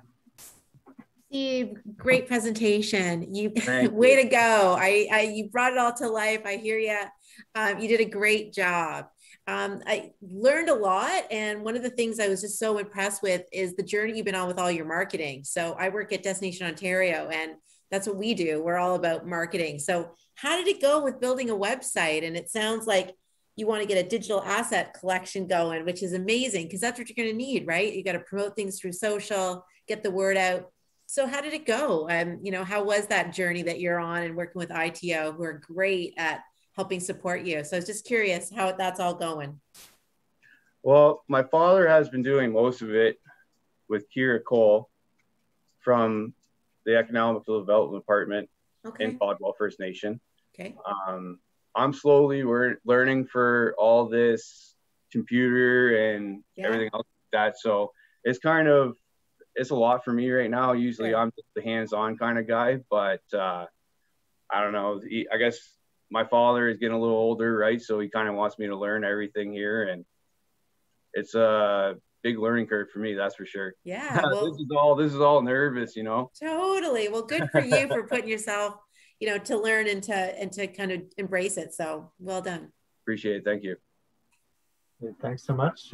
Billy. Hey, Steve. Yeah, so essentially you guys are not starting from scratch though, right? You already have the fishing tours and businesses lined up. So my question would be, in terms of differentiating with it, do you see like the hunting packages and the fishing tours all operating out of the same business year round, and the idea is that like people can come back and be return guests for each of the different tours? Yes, for sure. Depending on the visitors, we can offer anything from hunting to fishing, possibly to ice fishing. You know, depending if we have the right ice and everything else like that, right?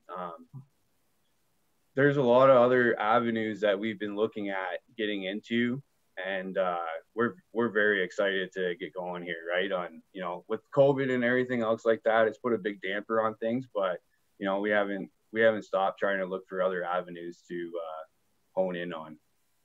Amazing. No, that's perfect. Thank you. Thanks, Billy. Okay, thanks, Billy. Carol. Justin, great presentation, Steve. You spoke about in your presentation that you are very close to Point Pelee National Park. And so how do you see partnering with them or working in collaboration with the guests that would be going there as well? Yes, thank you again. I used to be actually a Point Pelee National Park employee, so I know a lot of everything that goes on in there. My father used to work there, right? So with the birders and everything else like that, we also allow like tours to go on our boats too, right? So if somebody wanted to go out and do bird watching on the lake or in a marsh or anything like that, we have that option to do so. Okay. So we're open to ideas. Everything, right? Like to a boat ride, to going out looking for birds, to go and catch fish, to duck hunting. You know, we have a camp over on another area too. That's a little cottage that, you know, get away from, that we can provide services there as well. Like Point Pelee is definitely a huge attraction, and you know, we have worked with them before. Okay. So very excited with that too. That's great. Thank you so much. Thank you. Thanks, Carol. Carolyn.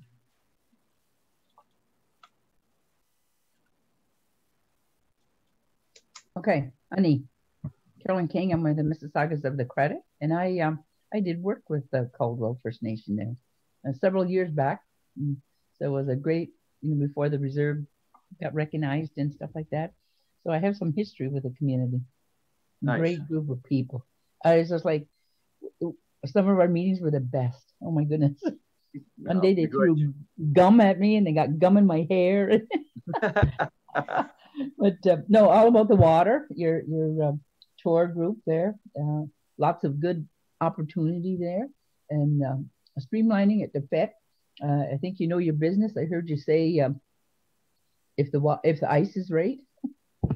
You know? Yeah, we're looking into ice fishing. You know, as long as everything goes as planned, we'll be looking at that avenue. We're definitely looking at that avenue. Yeah. So you mentioned that about doing the online booking. Is that working out? Well, are you going to start? yeah, we're gonna be starting real shortly here. It's in the process, just getting the final touches on it right now, and we're gonna be doing that. We've been pretty busy with social media and everything else like that so far, but I think this is gonna bring it to the next step. Great, great. Okay, that's great. You know, everybody likes to get out on the water and safely and with knowledgeable people. Yep. Yeah. If I could live on the water, I would. Okay, good. Okay, thank you. Thank you. Thanks, Carolyn. And our final judge question, Kita. Great presentation, Steve. Thank you. I can imagine, I can't wait if there's an opportunity to go learn hunt and fish in other people's territory and a tourism type opportunity. I'll be signing up and coming out, even in cold weather, which I don't really like. The ice fishing sounds exciting. Oh, so, ice fishing, everything, right? I fish right into January. If there's no ice, I'm on my boat. I keep my house at 30 degrees.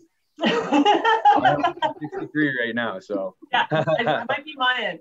So you mentioned this is new, you're taking on this is great, your dad helping you out with this. I guess that would be my main question, and I always ask people in succession planning, because you think about how you want to grow, you always have to think about your business will grow. You have a good product, people are going, you have a good opportunity, a good experience, people are going to love it, word's going to spread, you're going to have repeat business for sure. So my question, I guess, would be is, does your dad actually have a timeline when he wants to be golfing, fishing, hunting, no longer helping with the business itself? Because that's a question to ask your dad realistically of, Dad, what's kind of your timeline for me to be running with this, and to have a timeline for that.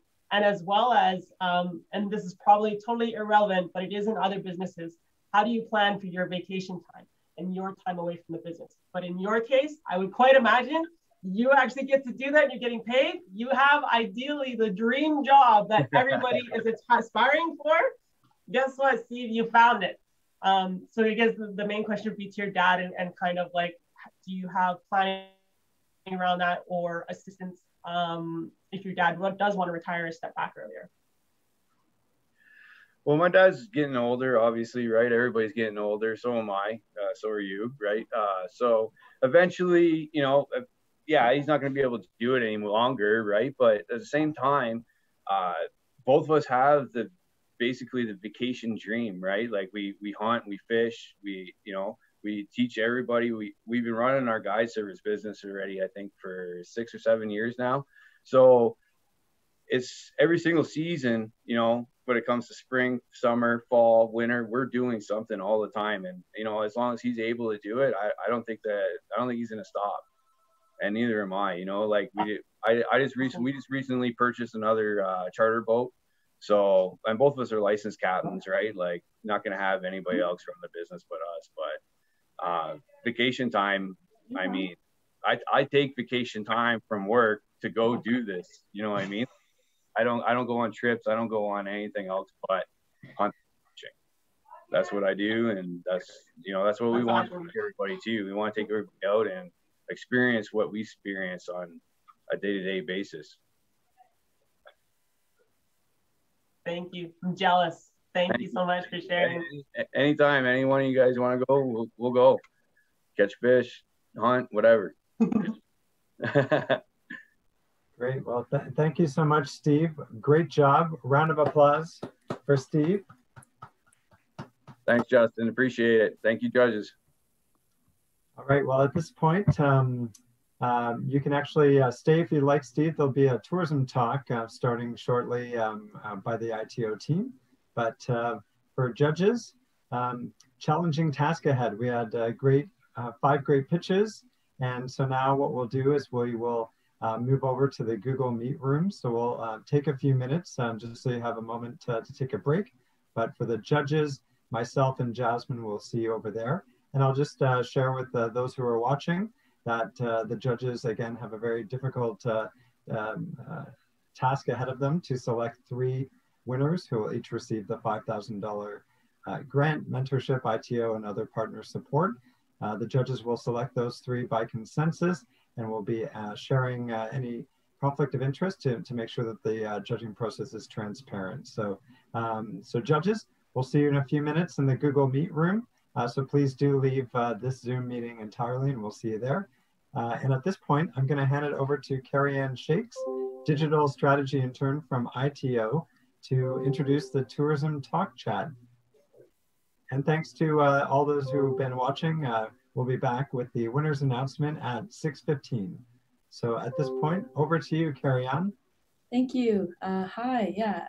My name is Carrie Ann, and today I'm zooming in from the territory and treaty land of the Mississaugas of the Credit First Nation and the traditional territory of the Anishinaabe, Haudenosaunee, and Wendat people.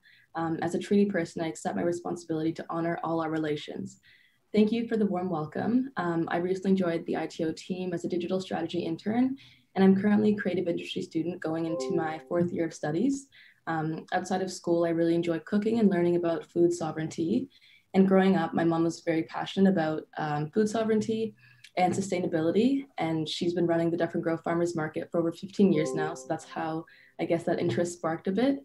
But yeah, this really informed my knowledge of food and sustainability and its ties to culture.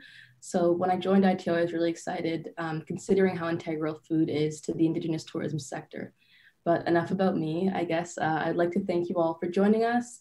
I look forward to our discussion today and learning how I can continue to support Indigenous tourism operators across Ontario. For those of you just joining now, in May of this year, ITO and the Ontario Tourism Innovation Lab invited Indigenous tourism entrepreneurs, businesses, community groups, and nonprofits to bring forward new tourism ideas and experiences for our friendly Indigenous tourism day on Dragon's Den, the Skode program.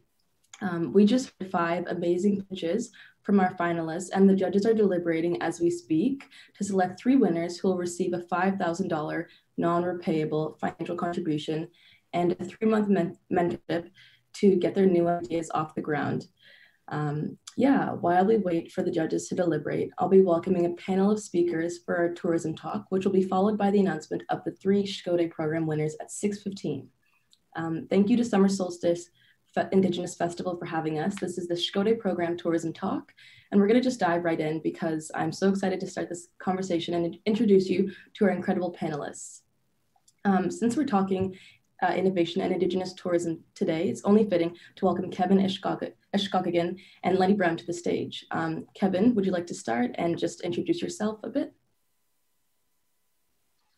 Yeah, thanks, Carrie Ann. So I introduced myself earlier. I've been watching all of the pitches. This is fantastic. So I'm not going to regurgitate everything that I had, which I think most people on the call know that I'm involved with ITO, and I've been here for quite some time and helping the communal good with tourism. And I'll pass it over to Lenny to start off, and we can jump into the questions after that, if that's okay. Hi, everyone. Oh, okay. My name's Lenny Brown. I'm zooming in from Toronto, where I live, which, as Carrie Ann said, is the territory and treaty land of the Mississaugas of the Credit First Nation and the traditional territory of the Anishinaabe, Haudenosaunee, and Wendat people. And additionally, this land was part of the Toronto Purchase of 1805 and also referred to as Treaty 13.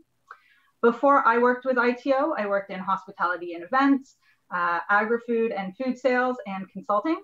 And right now I am ITO's Director of Operations. I've been working with the organization for about 15 months. Thank you. I guess to start off, we'll just introduce ITO and maybe sort of provide some definitions around what Indigenous tourism is. So I guess for whoever would like to start, what is Indigenous tourism in your own words? Yeah, well, I'll take that one. And yeah, Indigenous tourism, I just actually got asked this question yesterday when I was speaking to a class from the Sarnia area. And yeah, what is Indigenous tourism? And simply put, in my definition of it is that Indigenous tourism is everything. It's so many things. It's not just, we're classified as a sector, but really it's more about a demographic group. And at the end of the day, really it's hard to define because we're in all facets of tourism. And as the original tour guides to all of these lands, Indigenous people have been doing tourism for a long, long time. And what it really boils down to for me is it's about telling our story in our terms, and it's about our cultures and sharing our cultures with others and sharing all that Canada is.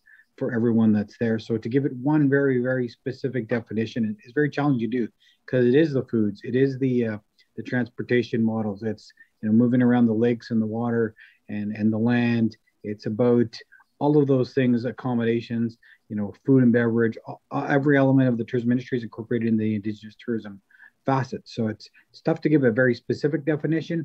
We're basically everything. At the same time, we're very specific. So I'll leave it at that. Lenny, if you want to add some to that, that'd be great.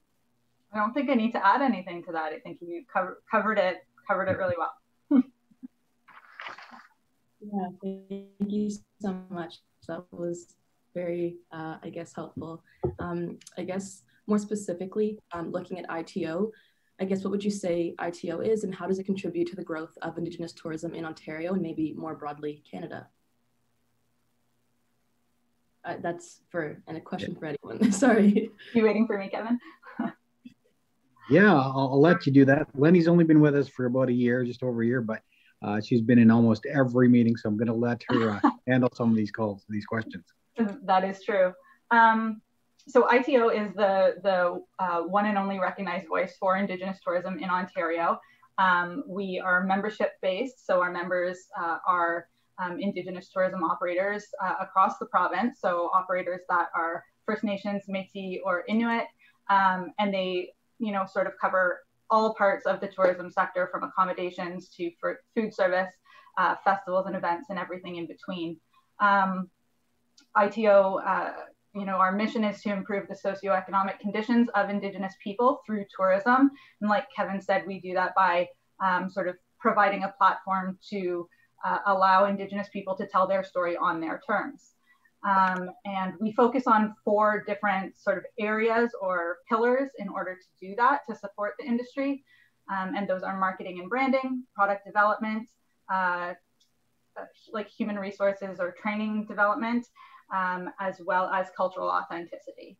So our work is quite varied. We do a lot of things to support the industry. And of course, having just joined before the pandemic, a lot of what I have participated in as part of ITO in the last year has been really focused on the specific supports that the industry needed that were brought on by, you know, the situation of the last year. But I know that the potential of the organization, based on what we can do and mandate, is a lot broader than I think what we've done so far, which is also to say quite a lot. Did I cover it, Kevin? I think you did a great job, but you know, I could speak for days on this stuff, so I'll leave it at that, because I know we got more questions that Carrie Ann wants to ask us. Carrie Ann might be a little bit frozen.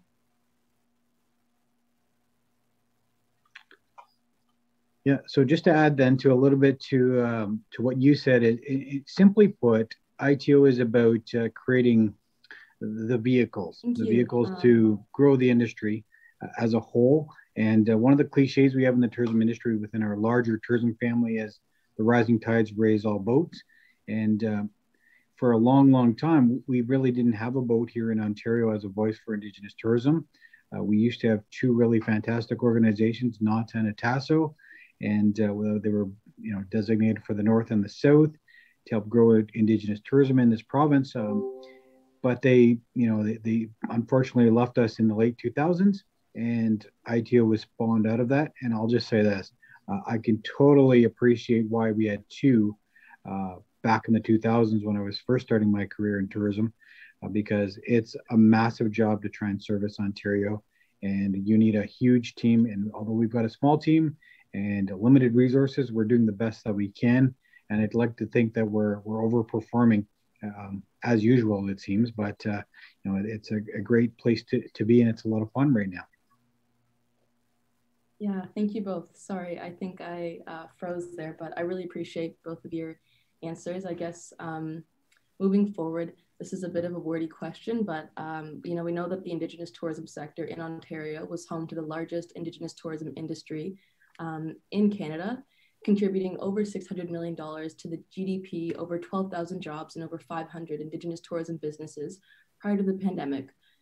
So beyond these huge numbers, what would you say is the importance of Indigenous tourism? Yeah, well, I'll take that one to start, Lenny.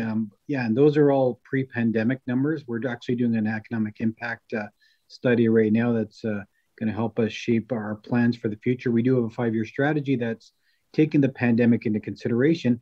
But really, at the end of the day, what we're trying to do here is help grow the industry. And Lenny talked a bit about it earlier, is improving the socioeconomic conditions of Indigenous people through tourism, creating vehicles that they can tell their story on their terms on, and really getting involved. And there's a lot of things that incorporates, including helping grow and support, retaining a lot of our culture within the experiences that we have. We just heard 5 pitches where the culture was definitely incorporated into what they do, and we want to support that. We don't tell anybody what their story is. We just simply amplify it and give them new venues to share that information. And that's something that we haven't really fully embraced here in Ontario for quite some time. We have our really strong partners that have been doing some really great work, and sometimes it seems like they're the only ones there doing that work. But there's a lot of businesses in Ontario.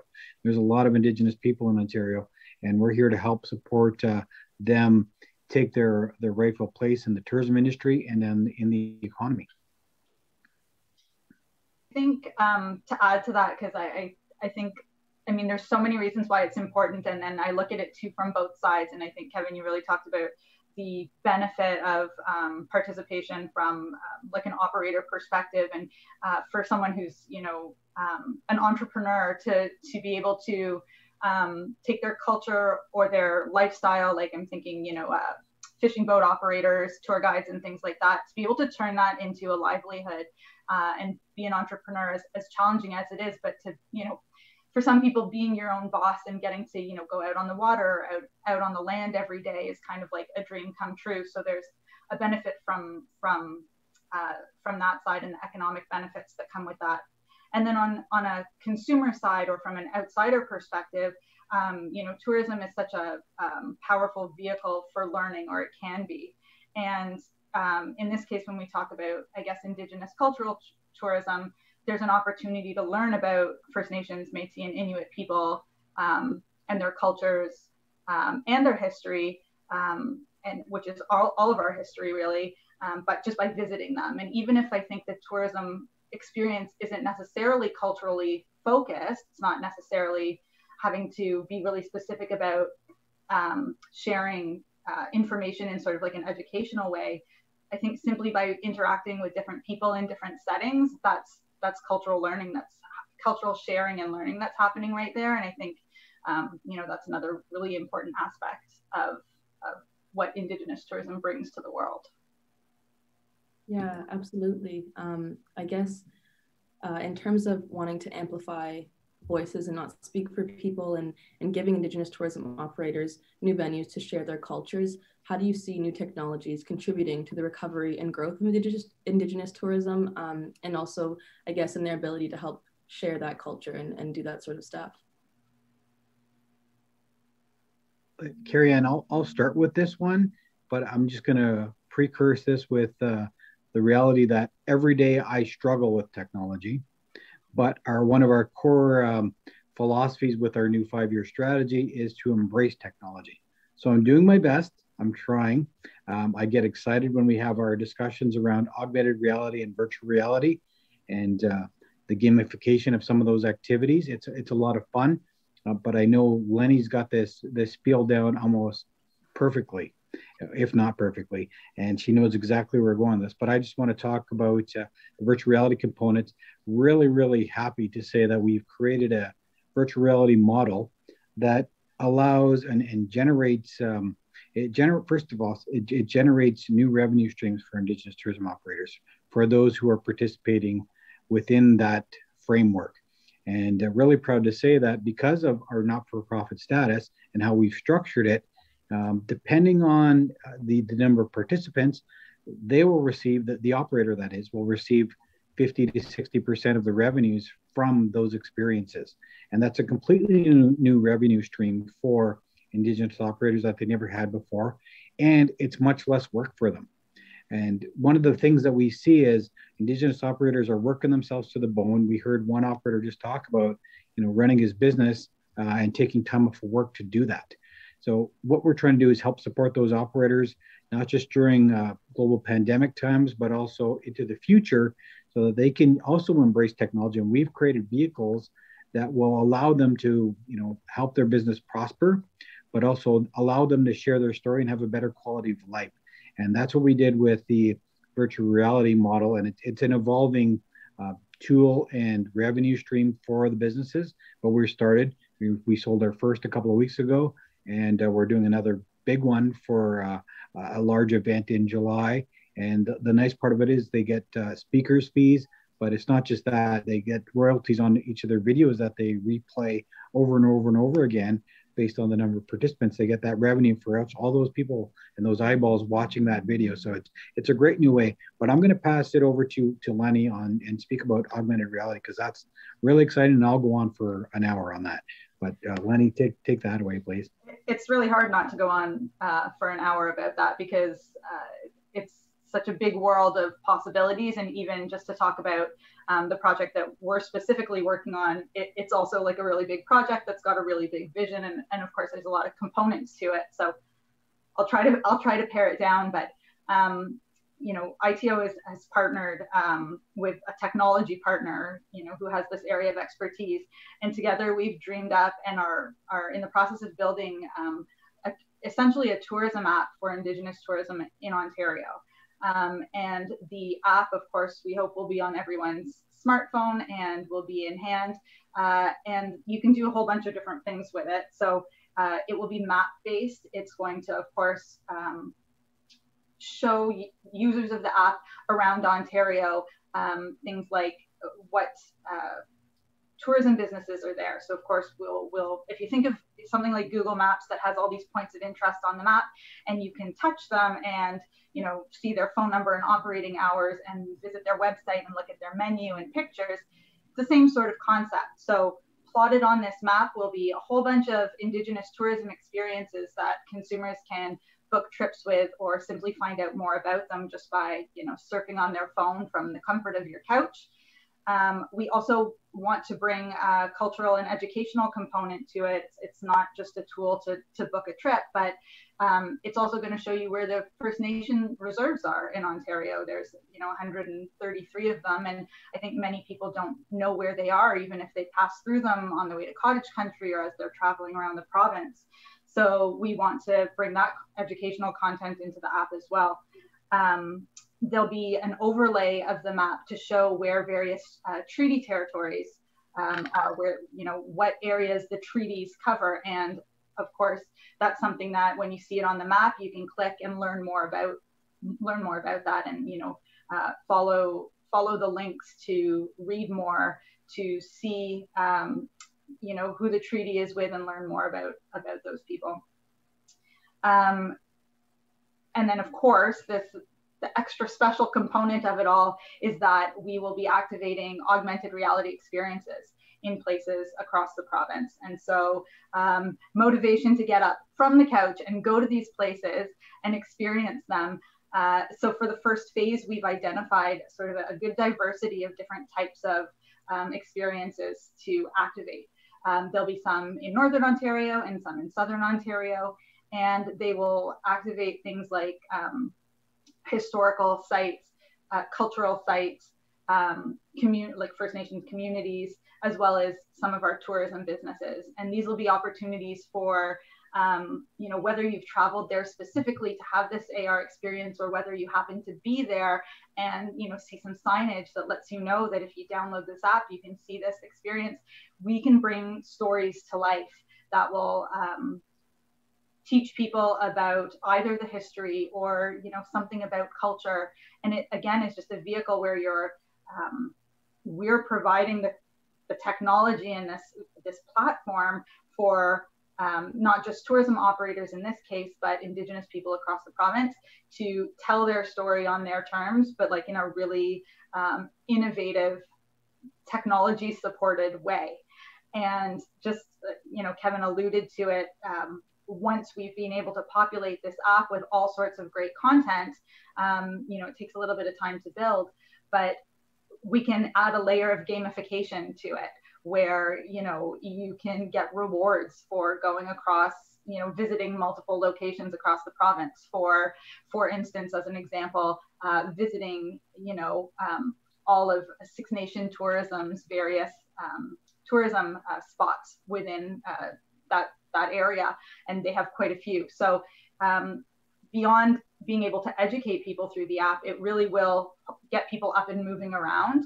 And we, you know, beyond this phase one, we think it will really continue to grow long before or long past, you know, maybe Kevin, his involvement or my involvement, and it will end up being, you know, a big platform for partners and businesses to plug into over the long term. And it's a very exciting project, and we have amazing partners on it.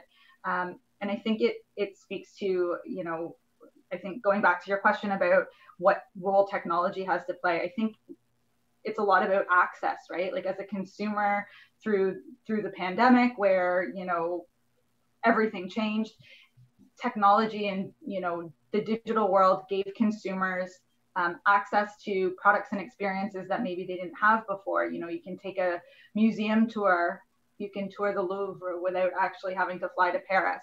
And then from the opposite side, it gives businesses of all kinds access to markets that they didn't have access to. And it opens a lot of doors and additional revenue streams. And so, you know, I think we're not sure where technology is going to fall, if we're all sick of looking at screens after we're allowed out and about again, which is, I think, just around the corner. But certainly providing this additional access is going to be an important role for technology to continue to play long after. And sorry, I think one other thing too is that's, you know, there's been a lot of talk about it, but how does technology help us with issues like sustainability?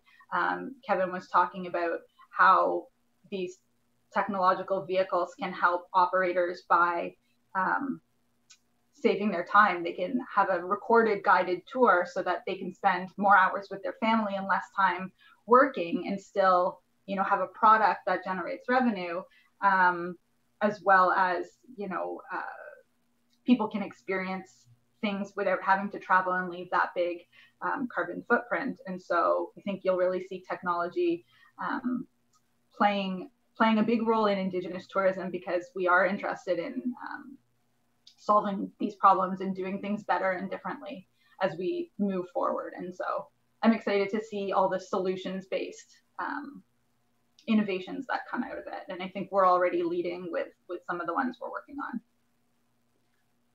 Yeah, thank you so much. Carrie Ann, can I just add something, please? Yeah, I just wanted to say a great job as usual, Lenny. I wanted to add this.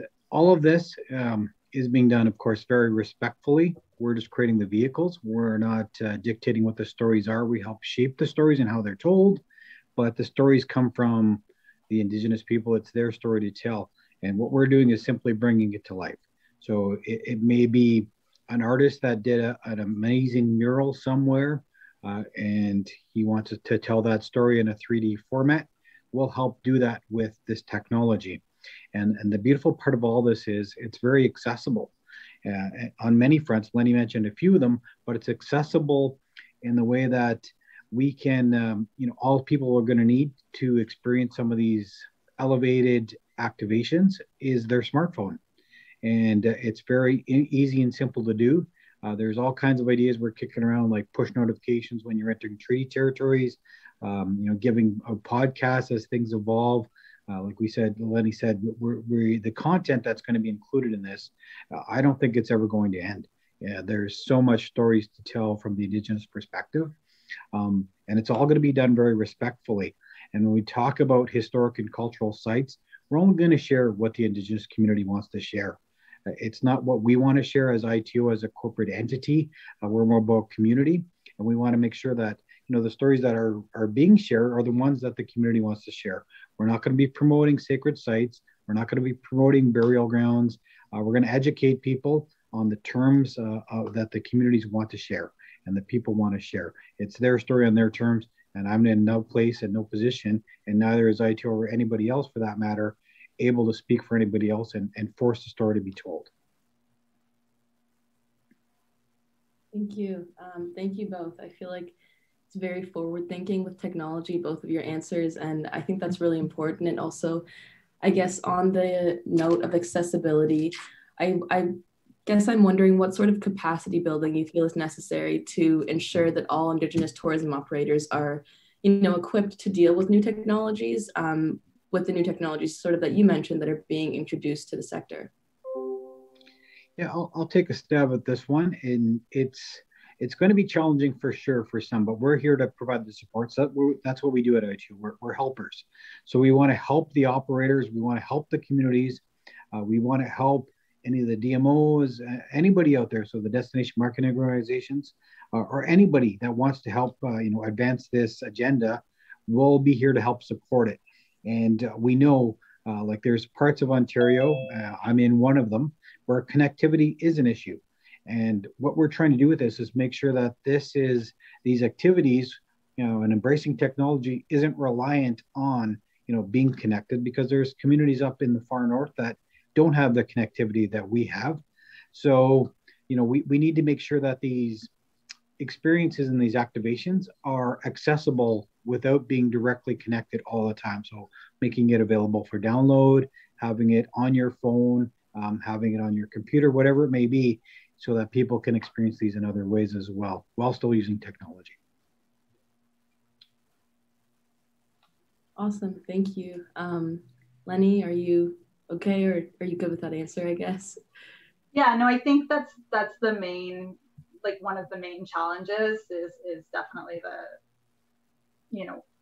access to internet. And I think there's, a learning curve too with being able to do business in new ways. And people obviously across the board have different comfort levels and even like inclination to try to learn new technologies. And so I think one of the things that ITO is doing and would be well served to continue to do is to, provide those vehicles, like I said, and be providing the support so that not everyone has to like go out on their own and learn how to create their own, digital, their own website or their own digital marketplace. We've really seen different players and partners in the industry come together over the last year to try to, help people by coming together to say, we're going to create a platform and we invite a whole bunch of different people to join in, and we're going to help you so that you don't have to go out there and learn how to make a website all by yourself. And as you get into things like AR and virtual reality, those are, that's not accessible maybe to your standard small business owner.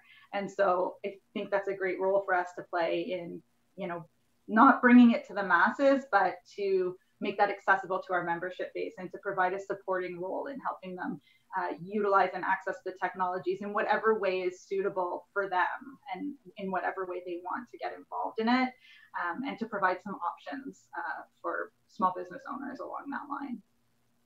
Yeah, great. Thank you so much. It's really nice to hear like how ITO is just sort of invested in helping Indigenous tourism operators. And I guess for those that are watching and wondering, how would one get involved with the Indigenous tourism industry or support these new innovations and the industry as a whole? Lenny, I'll let you start with that one, and I'll chime in afterwards.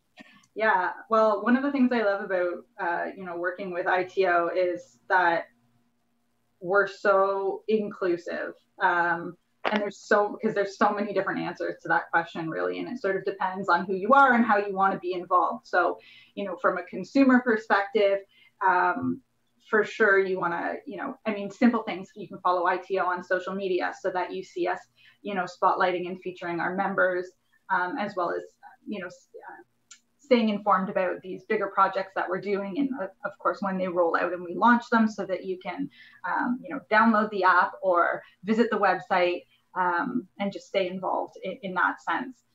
We have a consumer-facing website, indigenousexperienceenontario.ca, and that's where consumers can go and see what Indigenous experiences are available in the province that you can go and visit, book a tour, stay overnight, and all of those things. From a business perspective, the first step is just to go to our website and become a member. There's no fee for that right now. And again, it's the best way to get to know us, and we can get to know you, and then we can look at all of the great initiatives that we have going on and find out where you can plug in or get involved. And of course, just stay in touch, as we have new things coming out all the time. Kevin, I'll hand it over to you because I know there's probably more to that from a perspective. Yeah, no, you definitely did a great job. And there's a lot of ways to get involved. And again, you nailed it when you said, it depends on who you are and what you're trying to accomplish. From the consumer, the social media channels and getting involved with IEO, Indigenous Experiences Ontario, to find out where those businesses are next to you. Yeah, and supporting them. It's simply enough.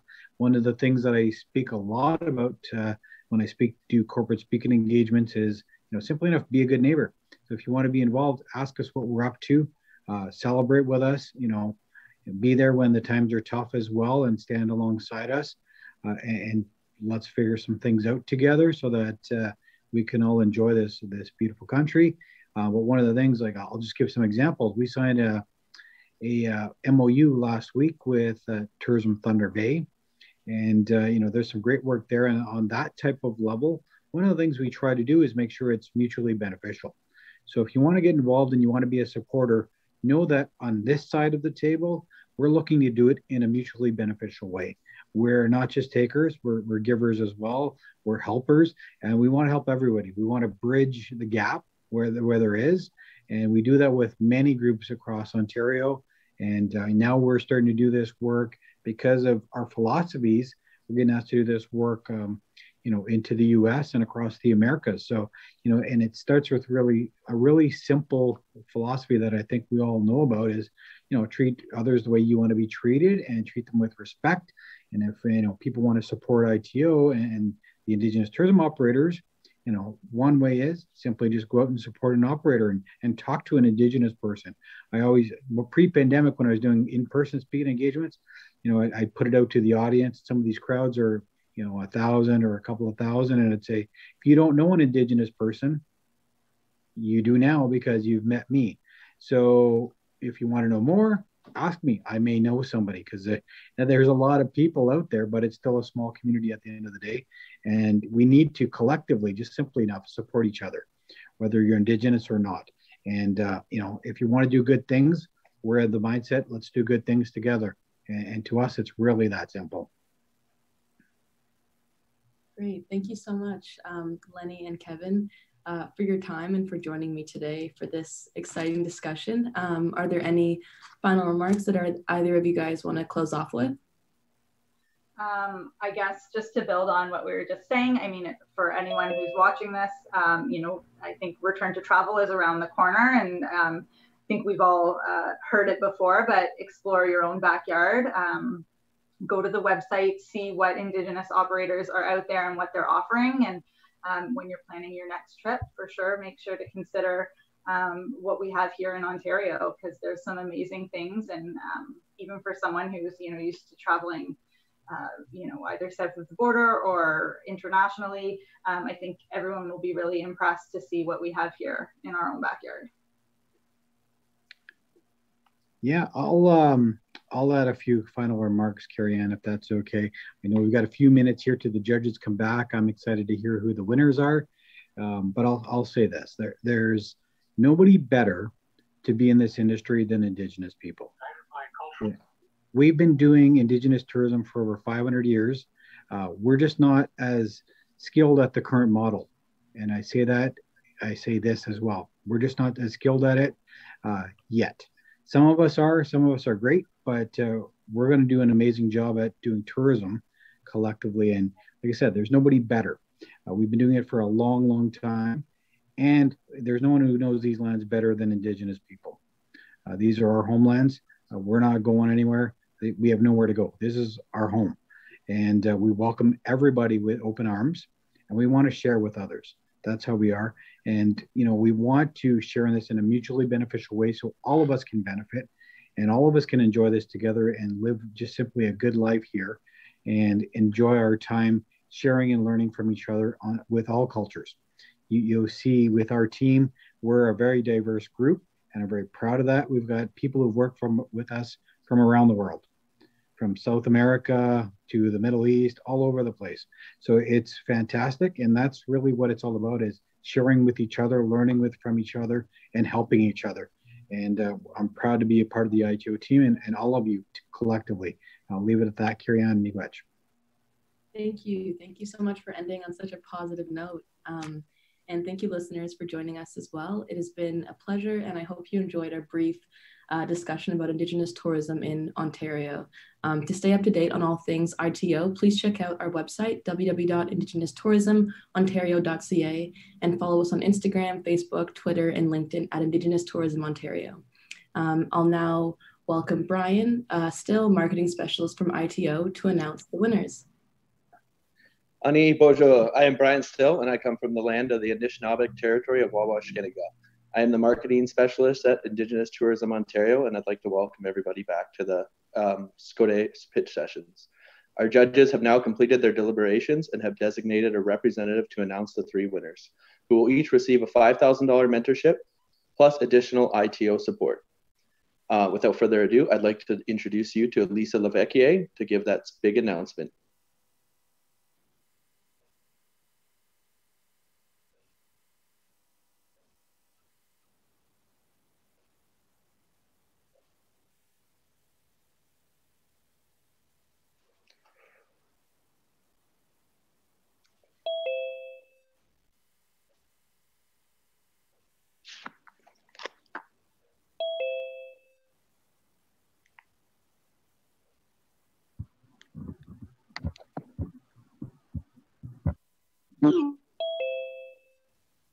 Lisa will be joining us at 6:15.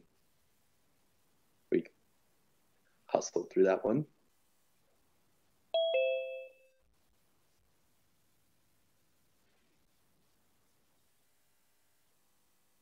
Yes, I'm going to pass you over to Justin LaFontaine here from Ontario Tourism Innovation Lab. Oh, Lisa's joined us. Hi. Great, thanks so much, Brian. We're just waiting, I think, for the judges to rejoin along with the finalists. So everybody can stay tuned. We'll be having the winners announcement at 6:15.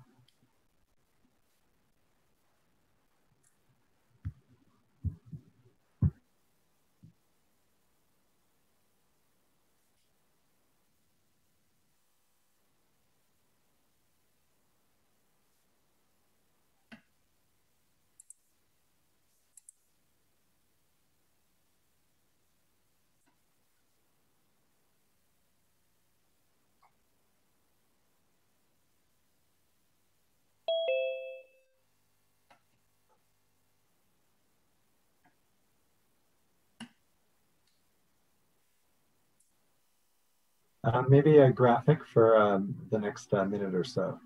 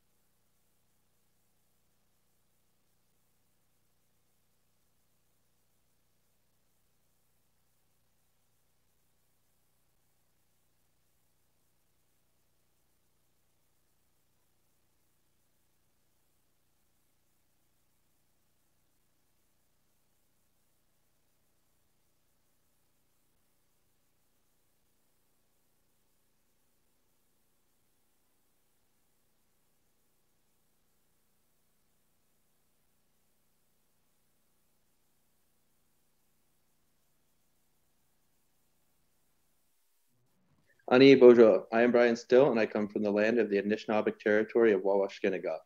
I am the marketing specialist here at ITO, and I'd like to welcome everybody back to the Skode program pitch sessions. Our judges have now completed their deliberations and have designated a representative to announce the 3 winners, who will each receive $5,000 mentorship plus additional ITO support. Without further ado, I'd like to introduce you to Lisa Levecchier to give that big announcement.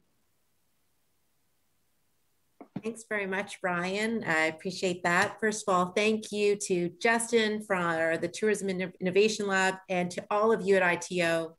Kevin, Brian, and Jasmine, thank you so much for the opportunity to be here today and to be part of such an exciting program. It's been awesome. I can definitely tell you that in the judges' room, it was exciting and it was great deliberation. And we feel really excited to talk to you about everything today and the winners. But first, before I say that, all 5 finalists today will be definitely receiving support. So please know that you're all walking away with the support and good guidance of everybody here. So we're happy with that. So without further ado, and in no particular order, here we go. Today's winners are, first off, in no particular order, but my list, Thrive Tours with Amanda Cora and Brad Robinson. Congratulations. All right. Yay, congratulations. She me yet. Yeah, congrats. I hope I'm showing that enthusiasm Yes, the way you are. did. Okay, good. Absolutely. And then next up is Steve Simpson Jr. from Simper Fishing Charters and Guided Hunt Tours. And the next, thank you, Steve. And next up is Minnow Gish Gunt. Hi, Minnow, how are you? And Minnow's company is Noel Nunsu Sung Boat Tours. Congratulations. Oh, Minnow. Miigwech. It has been an honor here today. I've learned a lot, so I really appreciate it. And it's been great meeting all the judges on the judging panel and working with all of you. So it's been a real honor. So thank you very much. It's been nice meeting you all. And I'm just really proud to have had this opportunity to be able to announce the winners today from Destination Ontario. So lovely to meet you all. Thank you. Miigwech to all of our finalists and congratulations to our 3 Skode winners. We look forward to working with them and to help them move their Indigenous tourism ideas forward. Thanks to our judges and partners for working with us to spark and support Indigenous tourism in Ontario. And we hope that you would stay tuned for updates on their progress by following ITO and the Ontario Tourism Innovation Lab on Facebook and Instagram and Twitter. Miigwech everybody and Bamapi. Bamapi, Miigwech. Bamapi, Miigwech. Wow. Bamapi, Miigwech.